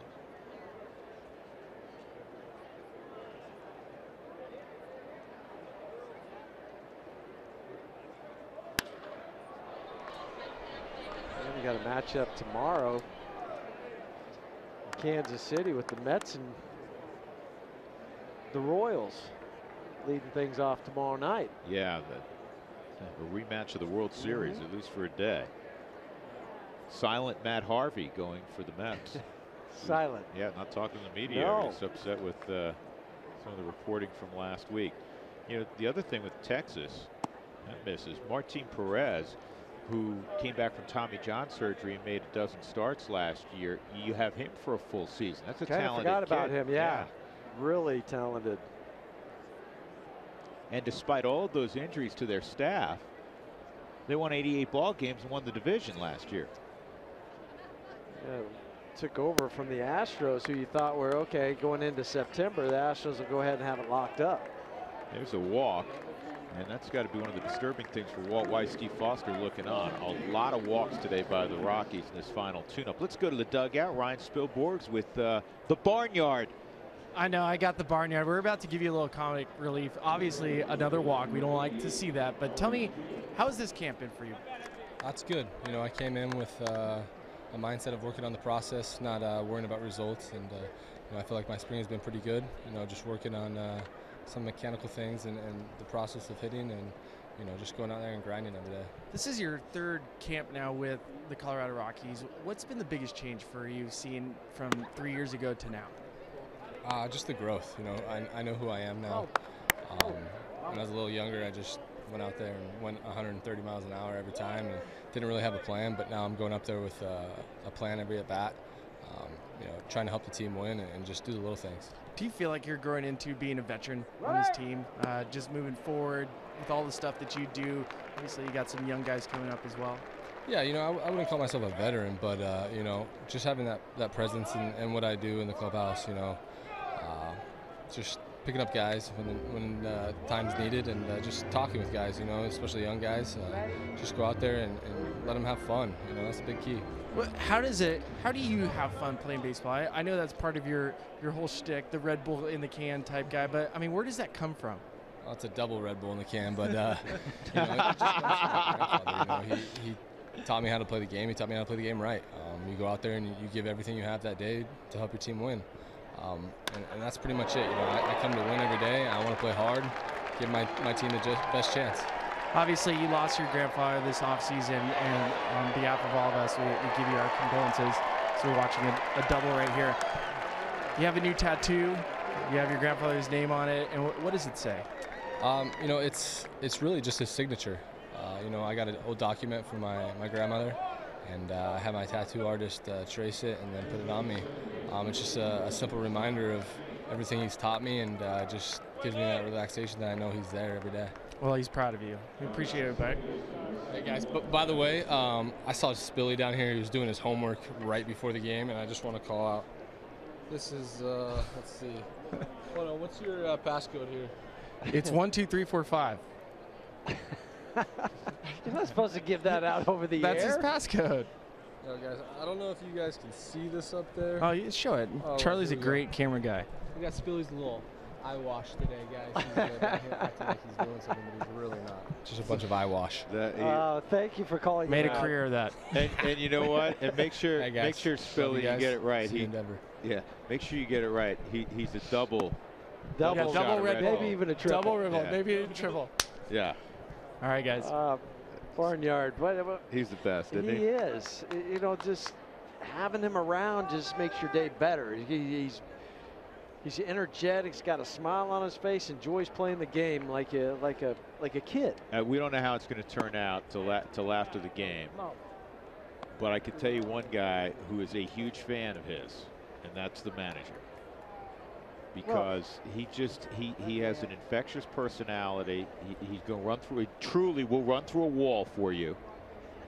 And he's a guy you want in the mix. And we always remind people on the last day of spring training, throughout spring training, and Jeff, you knew this to be true. 25 guys are going to be really happy today, and there's going to be a couple of guys that aren't happy. Sure. You know, that's why Glen Allen Hill has such a difficult job. When you're managing a AAA club, you're going to have a portion of your roster that's really unhappy that they're at AAA. You're going to have a portion that are happy because they've moved up maybe from AA. You might only have 2 guys at AAA that are happy. Right. Because the other guys are mad because they got sent down. The other guys thinking that they should be up in the big leagues. So you got 20 guys there that are kind of, wow, I should be here or I should be there. There's 2 or 3 that saying, yeah, and that's why he does have it. It's one of those tough jobs in minor league baseball, is being the AAA manager. But to go back to your point a moment ago for Brandon Barnes is, you look at him, and we've said it before, and I think it bears repeating, that he plays baseball with a football mentality. Yes, he does. But in a good way. Yeah, well, I admire that. Yeah. I know you do as well. I do. There's Barnsley, he's heading out. And it will take, we were alluding to this, it will take more than the 25 guys that break camp for every team. It's going to take, you know, probably another 15 or so to produce a major league season, hopefully produce, you know, more wins than losses. So if you know, even if you end up in Albuquerque initially, from a Rockies perspective, you're a phone call away. And that's something that a manager, I know Walt said this many times, will remind the guys that he has to let go here in late March, or early April actually, April 2nd, and say, listen, we're going to need you. That's why you have to have depth in your minor league system. You have to be able to have guys that you can call up to be that guy when you're needing that 31st player, whatever it is, position it might be. But the second thing is for those guys that don't make the club today, when they go down to Albuquerque, that they make sure that they don't pout, that they don't sit there and go, oh, woe me. I need to go out and put up numbers, because if somebody gets hurt or somebody's not doing it early on, I might be the call. But if I'm not doing my job, I'm not going to get it. Yeah. That's why we always compliment what a great job Glen Allen Hill does, because G. Hill is, you know, he's a baseball guy, and you played with him in a couple different stops in the big leagues, and he was a heck of a baseball player. But he's also, he's a philosopher. He's a psychologist. Man, that's 3 walks now by Justin Miller, and the bases are loaded. Or that hit him? Okay, two walks, and he just nicked Alex Jackson. Alex just turned into it, left the arm out.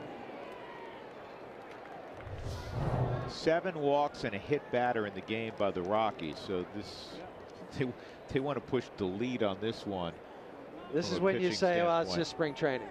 You know, you don't want to be back on that. You can fall back on that for one more half a game. Yep, that's it.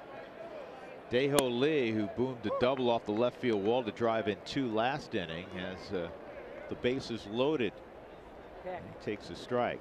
But G. Hill, because of his ability to put a guy on the couch and in his office, is just a perfect guy to run things at AAA Albuquerque. Well, and for G too, he's been an everyday player. He's been a bench player, a guy coming off. He's been released. He's been traded. I mean, all of the things that happens during a course of a career, it's probably happened to G. Hill. Yep. And he's coached and he's managed, and he understands emotions of players. Big swing from Dae-Ho Lee. 6-3 Seattle as they bat in the top of the 7th. Jason Mott down initially, will be on the disabled list to start the season. Signed a 2-year deal in the offseason to fortify the back end of the bullpen, help fortify the back end of the bullpen. This is down the right field line. It's going to fall in no man's land.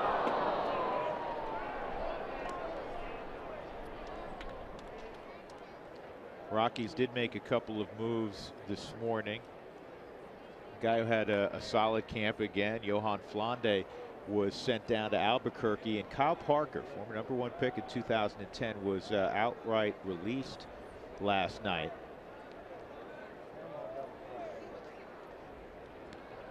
And he was taken off the roster, you know, prior to spring training. That's a blooper off the end of the bat that's going to drop and drive in a run. So Dae-Ho Lee, 2 at bats, he's driven in 3. 7-3 Seattle, and the bases remain loaded, and there's still nobody out. Lee hit the double to left field to drive in a run. This time he just flares one off the end of the bat to right field. But still, he's kind of that classic Japanese swing, Far Eastern swing, and he just puts it to play, but comes out now for a pinch runner because his day is over. Yeah, it does have the makings of that Far Eastern swing, except he is not a diminutive guy. This is a big, strong man, and he can hit it a long way. So a rough outing for Justin Miller. We'll tell you about the change when we come back. Boone Logan will be next, 7-3.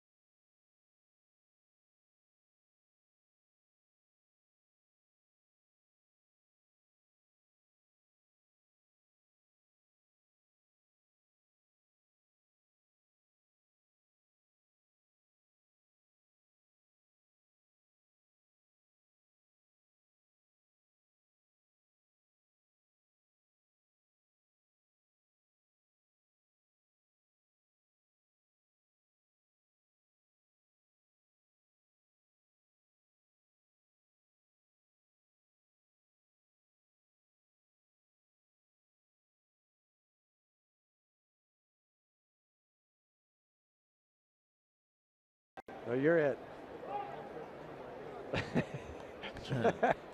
That's the best about the burp. Kids just running around, enjoying the day at the ballpark.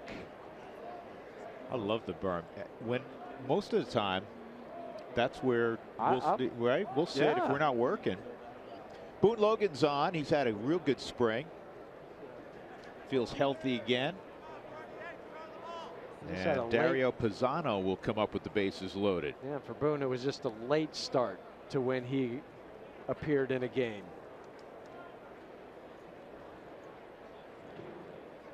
And real quick, I said Lee a moment ago was from Japan, actually South Korea.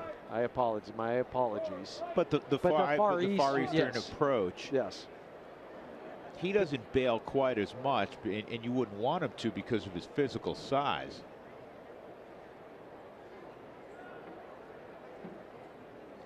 But most of the time, those guys try to keep both hands on the bat as they're swinging. You know, whether they're running out of the box, they still keep both hands and don't finish like a Walt Reniak or George Brett, those type of guys where the top hand comes off. There's a name from the past of great hitting coaches, Walter Reniak. Yeah. There was a period of time, especially a lot of those Royals, they all looked the same. Well, he was their hitting coach, and then he went over to the White Sox. I read a book. I read Ted Williams' book again, The Science of Hitting, this winter. Did you? Oh my! I bet. Written in, I believe, it's 70, 71, 72. Huey, that's one of my favorite books. Isn't it though, Spilly? It is so good. And you know what? It applies to today. Along with the cat in the hat, right, Spilly? Well, the Cat in the Hat is still, I think I'm on reading level 2, so that's the next one up. Fly ball left field. Cole Anderson will make the catch and coming home with the 8th run for Seattle. And everybody moving up, in fact. Tyler Smith scored. Huey, I want to get back to the whole Ted Williams thing because I felt like if I was a player, I should have read it, and I didn't. Yes. And part of the reason why I should have read it is because he talks about having an uppercut. And it makes perfect sense. The ball is traveling downward because of gravity, so why swing down? I think as players, we always thought we had to swing down to have a shorter stroke. But even Michael Kadire was talking about Harlem Killebrew, who helped Michael Kadire work on his signature, so it was nice and legible, was telling Michael, swing uphill. The ball's coming down, swing up. And that's one thing I took out of reading that book again this winter. I remember I'd read it a long, long time ago, but didn't really put that piece into the equation. And maybe it was my type of swing, I don't know, but it makes perfect sense because the ball's coming down, you have the uppercut, you stay on plane with the ball for a longer period of time, keep that bat in the zone. The other thing I want to talk about, because I think that book is fantastic, Ted Williams was looking at advanced metrics long before advanced metrics ever came to the forefront. If you look at his batting chart, which he paid attention to, and which more players nowadays are looking at as well, he saw the zones that he hit really well at and realized that he shouldn't be swinging at certain pitches that he couldn't handle. Well, the pitches he couldn't handle, he was still hitting 250. I know. You know, everybody else is in the 100s or might have it. The other thing I took out of that and really didn't even know, we were talking about shifts, right? But the Cleveland Indians employed a shift on him back in 48, 49. Yep. So he said, well, you know, at times I just hit it the other way because I wasn't going to hit into that shift.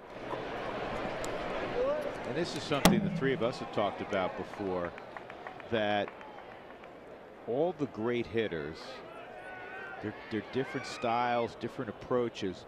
They all share two things: uncanny hand-eye coordination and great vision. This is back at Boone Logan. 2 outs. Yeah, the vision, being able to recognize a pitch sooner than everybody else. But he would also talk about it, and maybe it was because back then that, you know, the starting pitcher went all 9 innings, you didn't have it. But his first at bat, I believe it was like 92% of the time, he would take the first pitch because he wanted to see what that pitcher had. Very rarely would he go up in his first at bat and swing at the first pitch. How much quality work did you guys get in, or identification with a pitcher you weren't as familiar with, standing, and now, guys, Helton was famous for this. I mean, he was almost right behind the hitter while he was in the quote-unquote on-deck circle. But how much could you see the slot that the ball was coming out of and really gauge movement, etc., when you were in the on-deck circle? To me, I didn't think a whole lot. It helped somewhat, but you still didn't get a true read until you stepped in the batter's box. But it is nice to still have that visual with video. And a new thing that's going to happen now is they're going to have iPads in the dugout. This is popped to shallow center. This could be a problem, and it was caught. Well, it's up in the sun. Nice job by Daniel Suero to help out Wilson Soriano. And nobody got hurt, most importantly. 3 more for Seattle. They're up 8-3.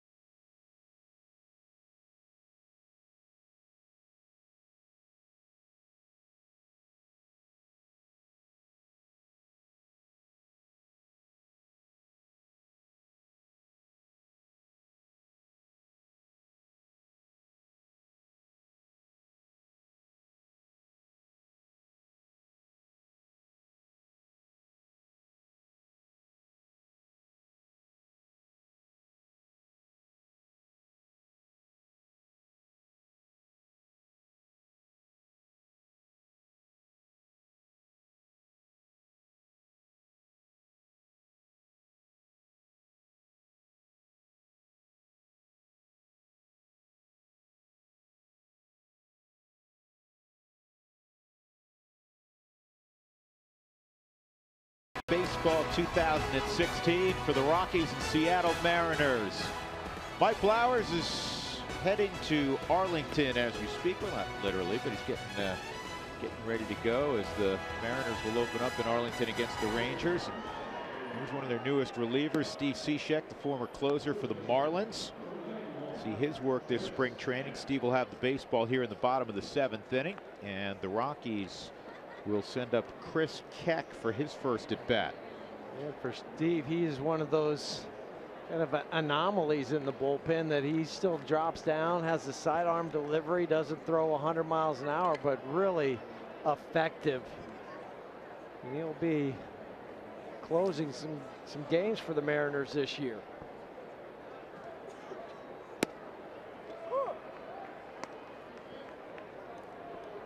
Cishek hits the zone against Chris Keck. Keck last year, good numbers with Grand Junction. His first taste of pro ball. That's going to be a tough play at third. And it's going to be an infield hit for Keck.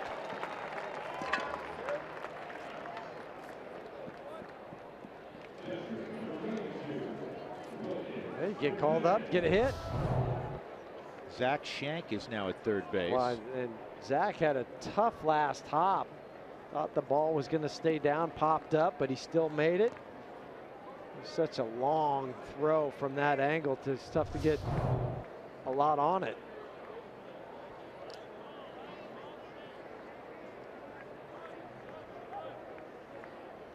Here's Jimenez.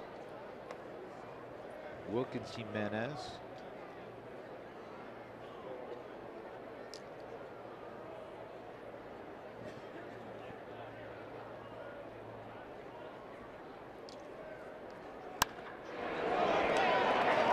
Base hit for Jimenez. First and second. A couple of young kids getting knocks against Steve Cishek.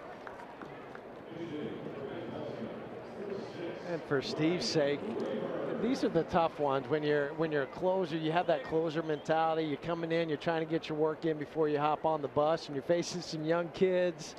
The adrenaline rush isn't the same. Yep. Ryan Rayburn, probably the last veteran you'll see for the Rockies, at least from a position player standpoint. Rayburn moved up. He signed a minor league deal. Obviously, he's got a ton of big league time. He's a professional hitter. All right.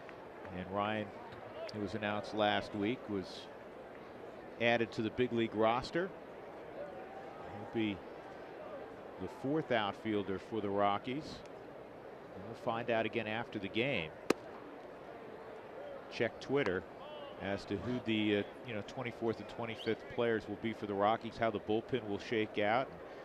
A guy like Brandon Barnes, who visited with us earlier, will the Rockies keep 5 outfielders? How are they going to at least put their roster together for the first few days of the season? Right, is it going to be 13 position players and 12 pitchers, or vice versa? You have the 4 starters. How many guys in the bullpen are you going to keep? Is it going to be how many right-handers, how many left-handers? There's so much going on, even up to the last minutes. And the Rockies don't need a 5th starter for a while. And the good news, by the way, John Gray threw a 40-pitch bullpen in the last 48 hours, and everything went well. Yeah, so now they're gonna start to plot out exactly how he's going to work to get back to the big leagues. This ball's in the air to deep right center off the bat of Rayburn, and it is off the right center field wall.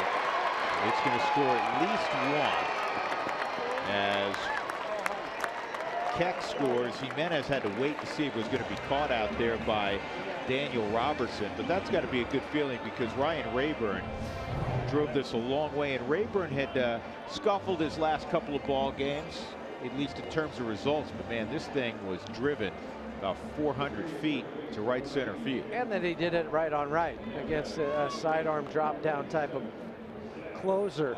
And it's one of the things that Rayburn's a good guy, and as we said, pro's pro.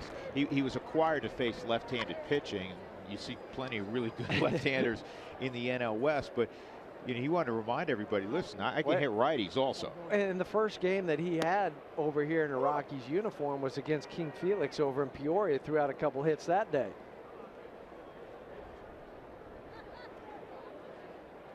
Jensen Park, great story, product of Northern Colorado. He's in running for Ryan Rayburn right now at second. And the ground is short. To get a run home.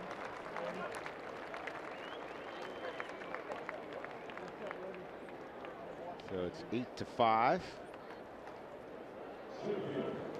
Here's Jensen Park. Jensen Park was a late round pick of the Rockies after a nice career at University of Northern Colorado. And all he did in Grand Junction, maybe every time we looked last summer, he's throwing out 3 hits a game. Exactly. Well, it doesn't matter where you're drafted. It's just what you do after that. In fact, Jensen got moved late in the summer to Boise. He had 341 in Grand Junction. And in Boise did a nice job, 71 at bats. He had a solid 268. So overall, a 314 minor league debut for the native of Hawaii. Not a big guy, 5'10", about 165 pounds.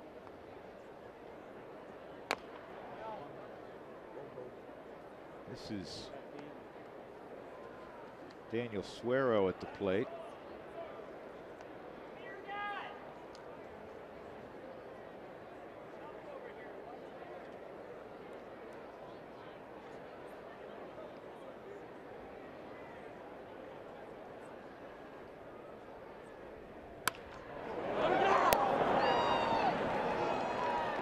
Two outs.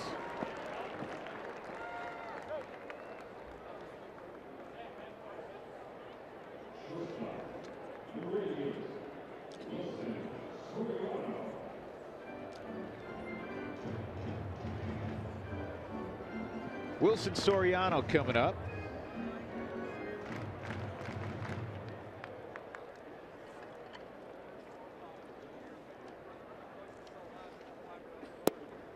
And he takes a strike. And from Boca Chica down in the Dominican Republic, that's where the Rockies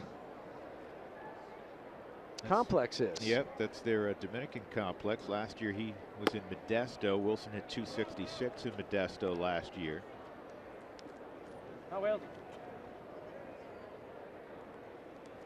Played primarily second base.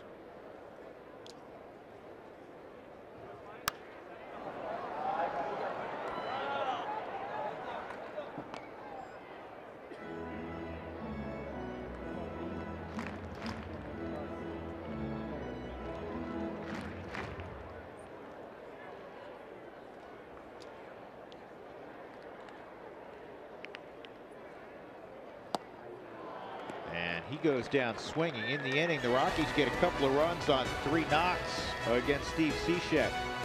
8-5 as we go to the 8th. Seattle in front.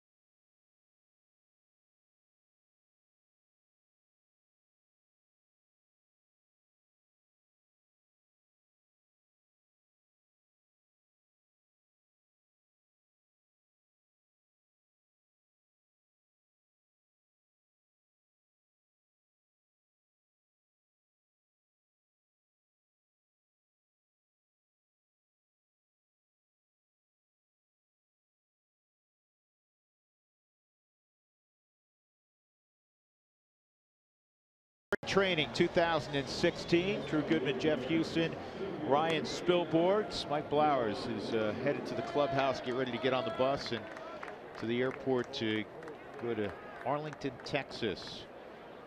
Rockies make another change on the hill. Gonzalez Germain will take over. Another guy in the mix, Huey, for one of the final spots in the bullpen. Gonzalez, we've seen him a few times after being claimed off of waivers from the Cubs. Fastball, changeup.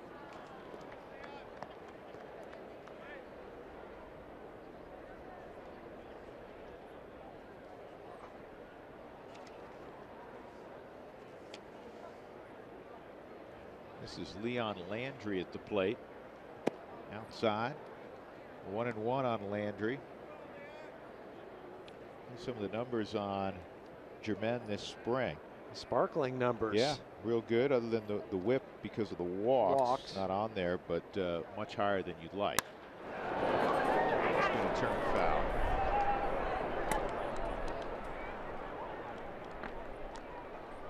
But even when he has walked somebody, he's made the pitch then to get out of it, whether it was a double play, strikeout.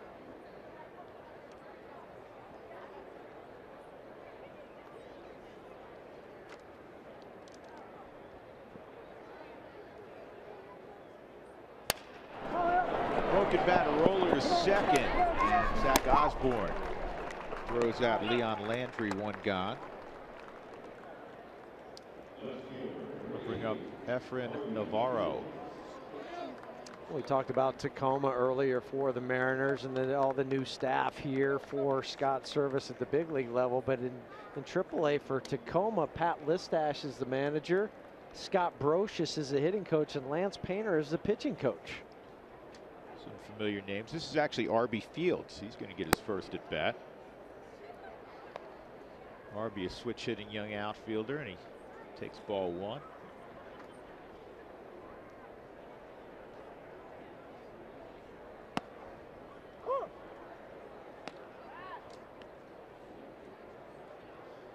Jeff Houston frantically whipping through the pages to find out a little bit more about Arby Fields.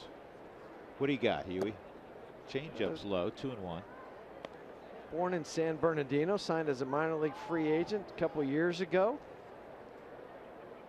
Went to Cypress Junior College.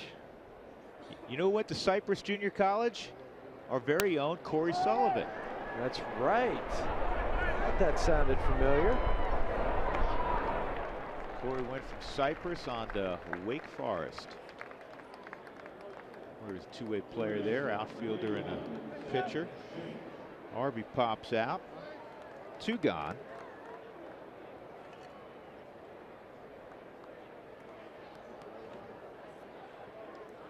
And that'll bring up Zach Shank. 28th round pick in 2013. 28th round pick. Yeah. Good. He's he's moving up, huh? That's right. Pennsylvania kid. And split time last year between Jackson and Tacoma.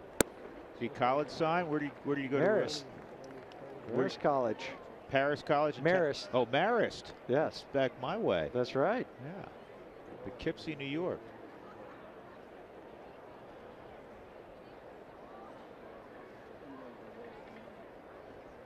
Sure, he's happy to get out of the Southern League in those bus rides. You played in the Southern League. Oh, yes, I did. Those are some of the long ones. There's some in the Texas League, too. But they'll make you move up. I got a buddy who, in independent ball, he was playing for Grand Prairie. In Texas. In Texas. And not Balboa. No, it was Pete Incaviglia. Inky. Pete Incaviglia, big slugger, right? He was his manager. Edmonton was in their league. Edmonton? Edmonton. They had the fanciest bus going though. They had the sleeper bus because they literally had 24+ hour bus rides. Oh. Grand Prairie up to Edmonton. Now Steve Balbone's in the game though. He's a scout. I don't remember which club he is, but I see him every once in a while throughout the course of a season. But he's scouting. Bye-bye, Steve. Bye-bye, Balboni. Shank takes outside. 2-2. 8th inning for Seattle. The Mariners up 8-5. By the way, this is very important. I don't know if Spilly's listening too. I'll wake him up. Who do you guys have tonight? We'll get back to that next half inning.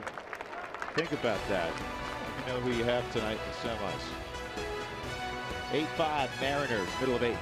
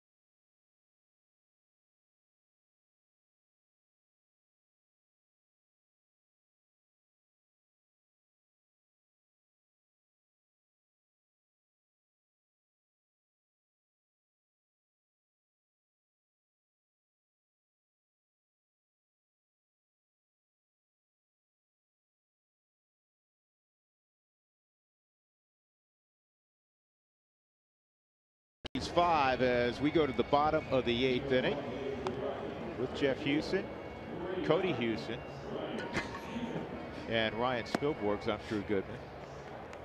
Got to put Cody on camera here. Wow. Your youngest child.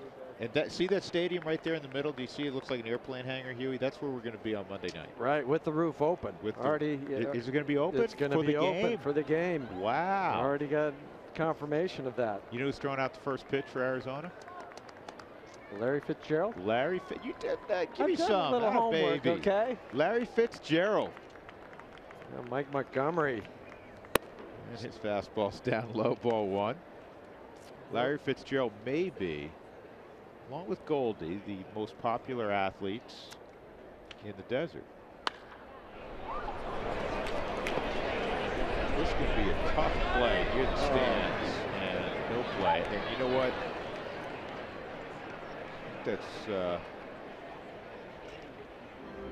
That's Fields out in left field. I don't think Arby can see the baseball. No, with the sun angle the way it is now, he's just pointing, saying, "I'm going to need some help, maybe." Get the high sky, no clouds, nothing to. It's like driving. It's like driving to the west on the 101 around 6 o'clock. Right. You're going up to Peoria last night. It's right in your eyes. Yeah, for about 15 miles. Good breaking ball. Ryan Stevens walked and scored in the 6th. This is his 2nd at bat.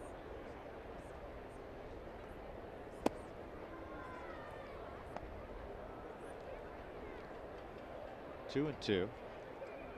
Well, for Mike this spring in 8 games, 1-0 with a 1.86 ERA. Wow, good pitch. So my boy, when he took over that place, That's a ground ball to second. Final spring training crowd at beautiful Salt River Fields at Talking Stick. More than 8,000 today. It is, I say this all the time, Huey, my favorite time of year. And what a beautiful facility. And every year this facility garners award after award for, best spring training site, best hospitality, et cetera, et cetera. Home of the Rockies and the Arizona Diamondbacks. Scott Burcham takes inside.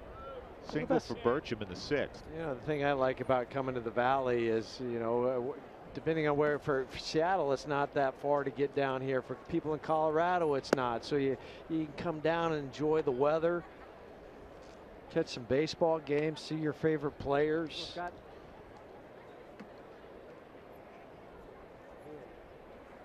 Hey, by the way, our general manager at Ruth Sports in the Rocky Mountain region, David Woodman, he and his family were making their way to the Grand Canyon, and they stopped off in a picturesque town just north of here.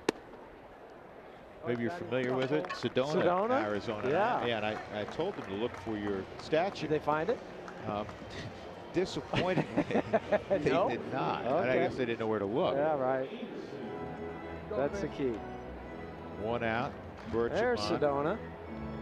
Looks like Bell Rock in the background. Notice how the looks like a bell. looks like a bell. That's why it's hence the name. Nice. You guys are very creative up there.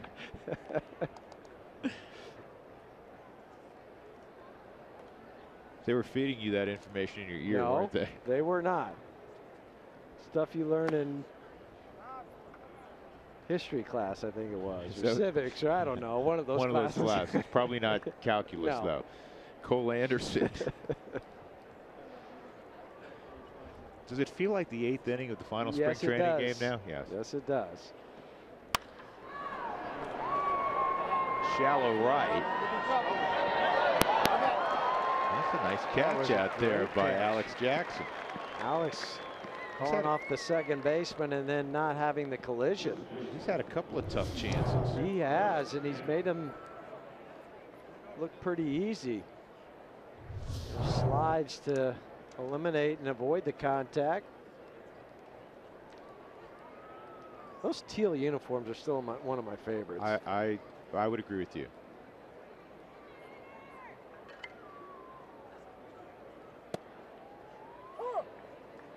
Jackson's a big kid. He's from Escondido, 6'2", 215-pounder. As we mentioned, he was their first pick in the 2014 draft, 6th pick overall. Good breaking ball.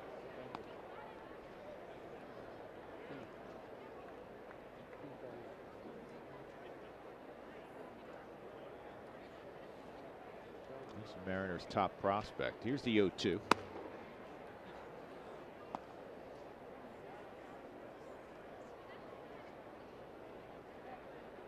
Chris Keck, an infield single up the third base line.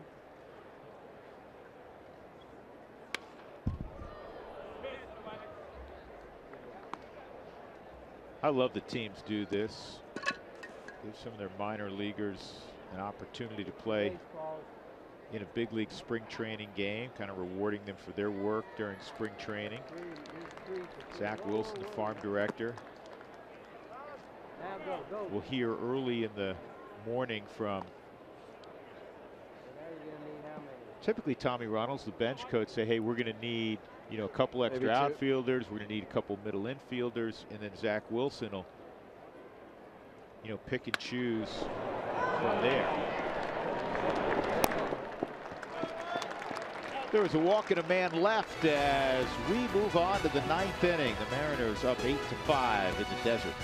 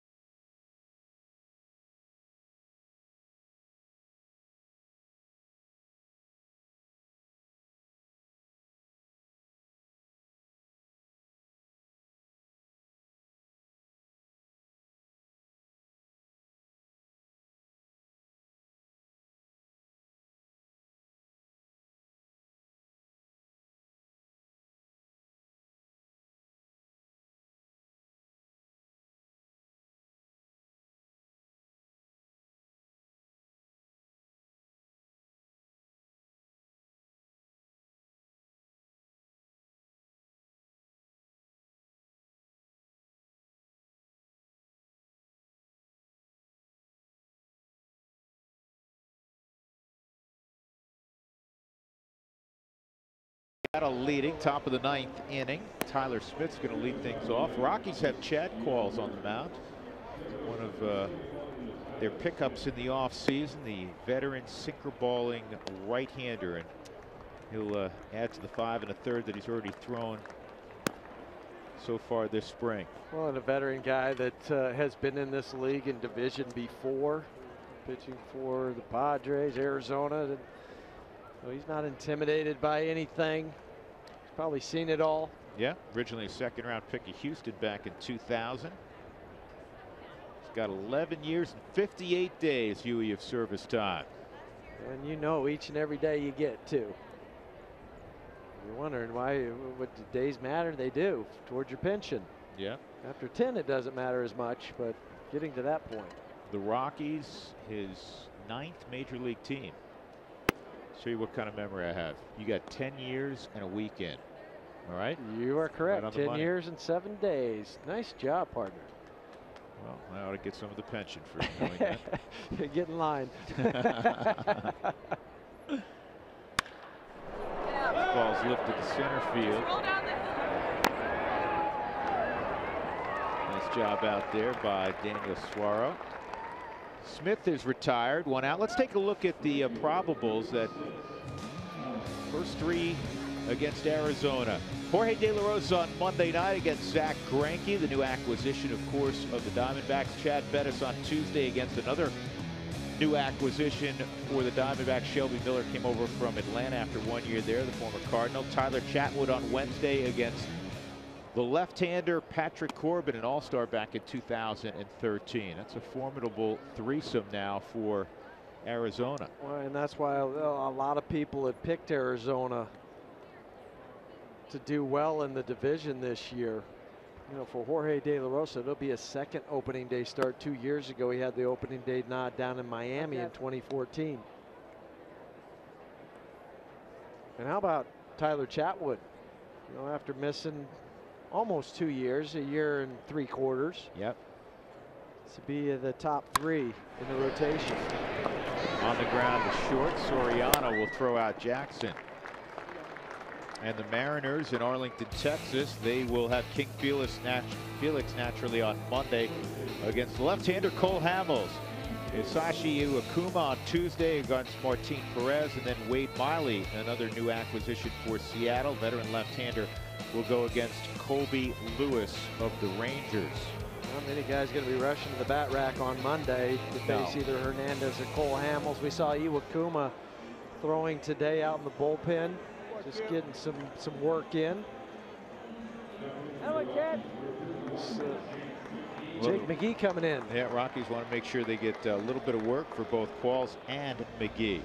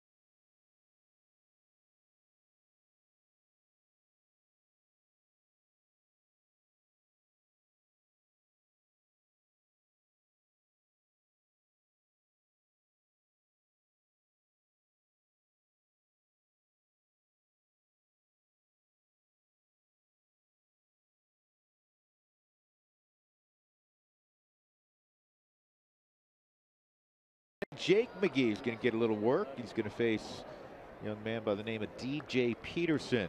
2 outs, nobody on. It's been a real solid spring. First in the Cactus League for Jake McGee. Came over from Tampa. DJ Peterson, man, this is a local game for him. He's from down south in Gilbert. 33rd round pick. Yeah, if he wasn't over in Peoria, he'd just drive up the 101. Short little jaunt from Gilbert here to Scottsdale. He went to a good baseball program, but out of state. 6 hours away in Albuquerque. Went to the University of New Mexico. Coach Birmingham, Ray Birmingham's got a good program there. Yes, he does. Our old friend Jordan Pacheco, a product of the Lobos. With Austin House, who pitched last night from New Mexico. Yeah.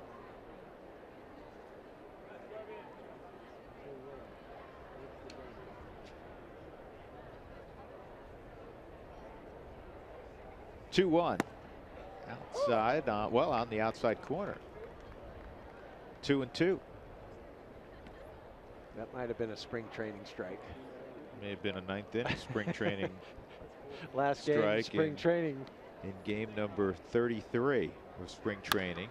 And a fly ball to really deep center field. And the catch is made again by Suara. So we'll go to the bottom of the ninth. The Mariners up 8-5.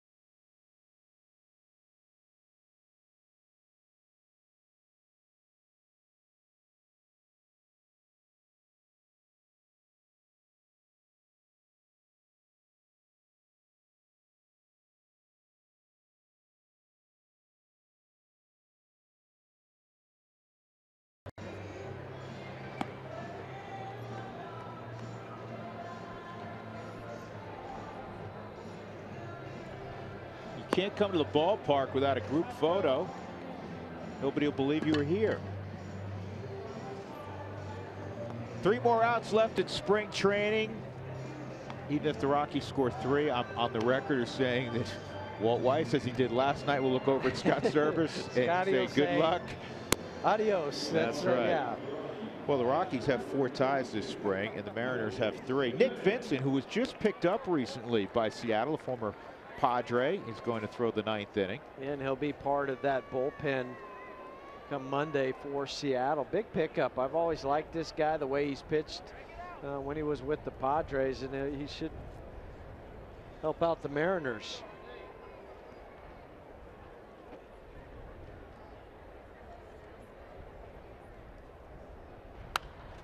Gotta love spring training. You gotta love the final day of spring training. I'm looking here. The Mariners have used 3 different left fielders, 3 different center fielders, 2 different right fielders, 3 third basemen, 2 second basemen, 2 shortstops, 2 first basemen. Hard on the ground to third. Good pickup by Shank and off the bag. So Wilkins Jimenez reaches on that throwing error. Come on, Jensen. They did the tough part on that ground ball on the hop. Came up, but then pulled the throw across his body and pulled the first baseman off the bag. So Jensen Park, who we were bragging on earlier, we saw him pinch running for Rayburn. He'll get his first at bat.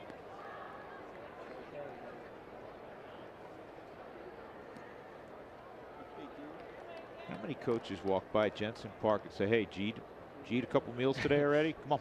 Come on. But he knows how to hit. Yes, he does. Again, 341 last year in Grand Junction. Hi, Jen.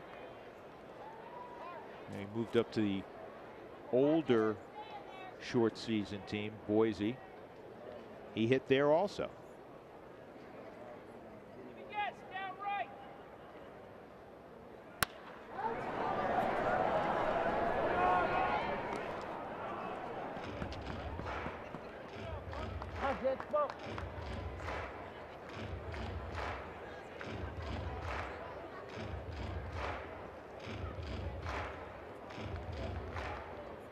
Park, a 32nd round pick last summer. Made the midseason All-Star game in the Pioneer League. And strike 3 on Jensen. So Nick Vincent strikes him out. 1 gone. Now to bring up Zach Osborne.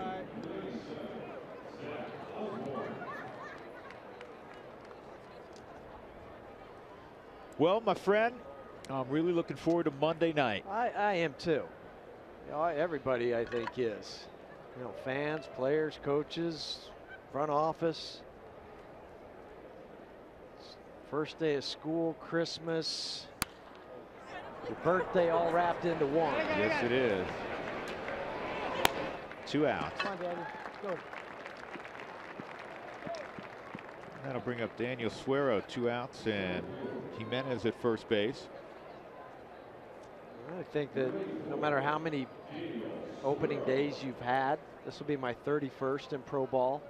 It still holds the same allure as the first one. Yeah.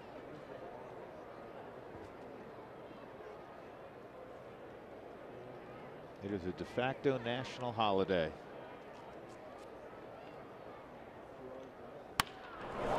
Pulled down the right field line and into the Rockies bullpen, which is now vacant. It's a ghost town down there. Well, if you look down into the benches too, from our vantage point there, I could see 2 Mariner players, and there's nobody, or maybe there might be a couple that just snuck up in the Rockies dugout. They're all sitting back out of the shade. Nobody's sitting out on the steps. 1 ball, 1 strike.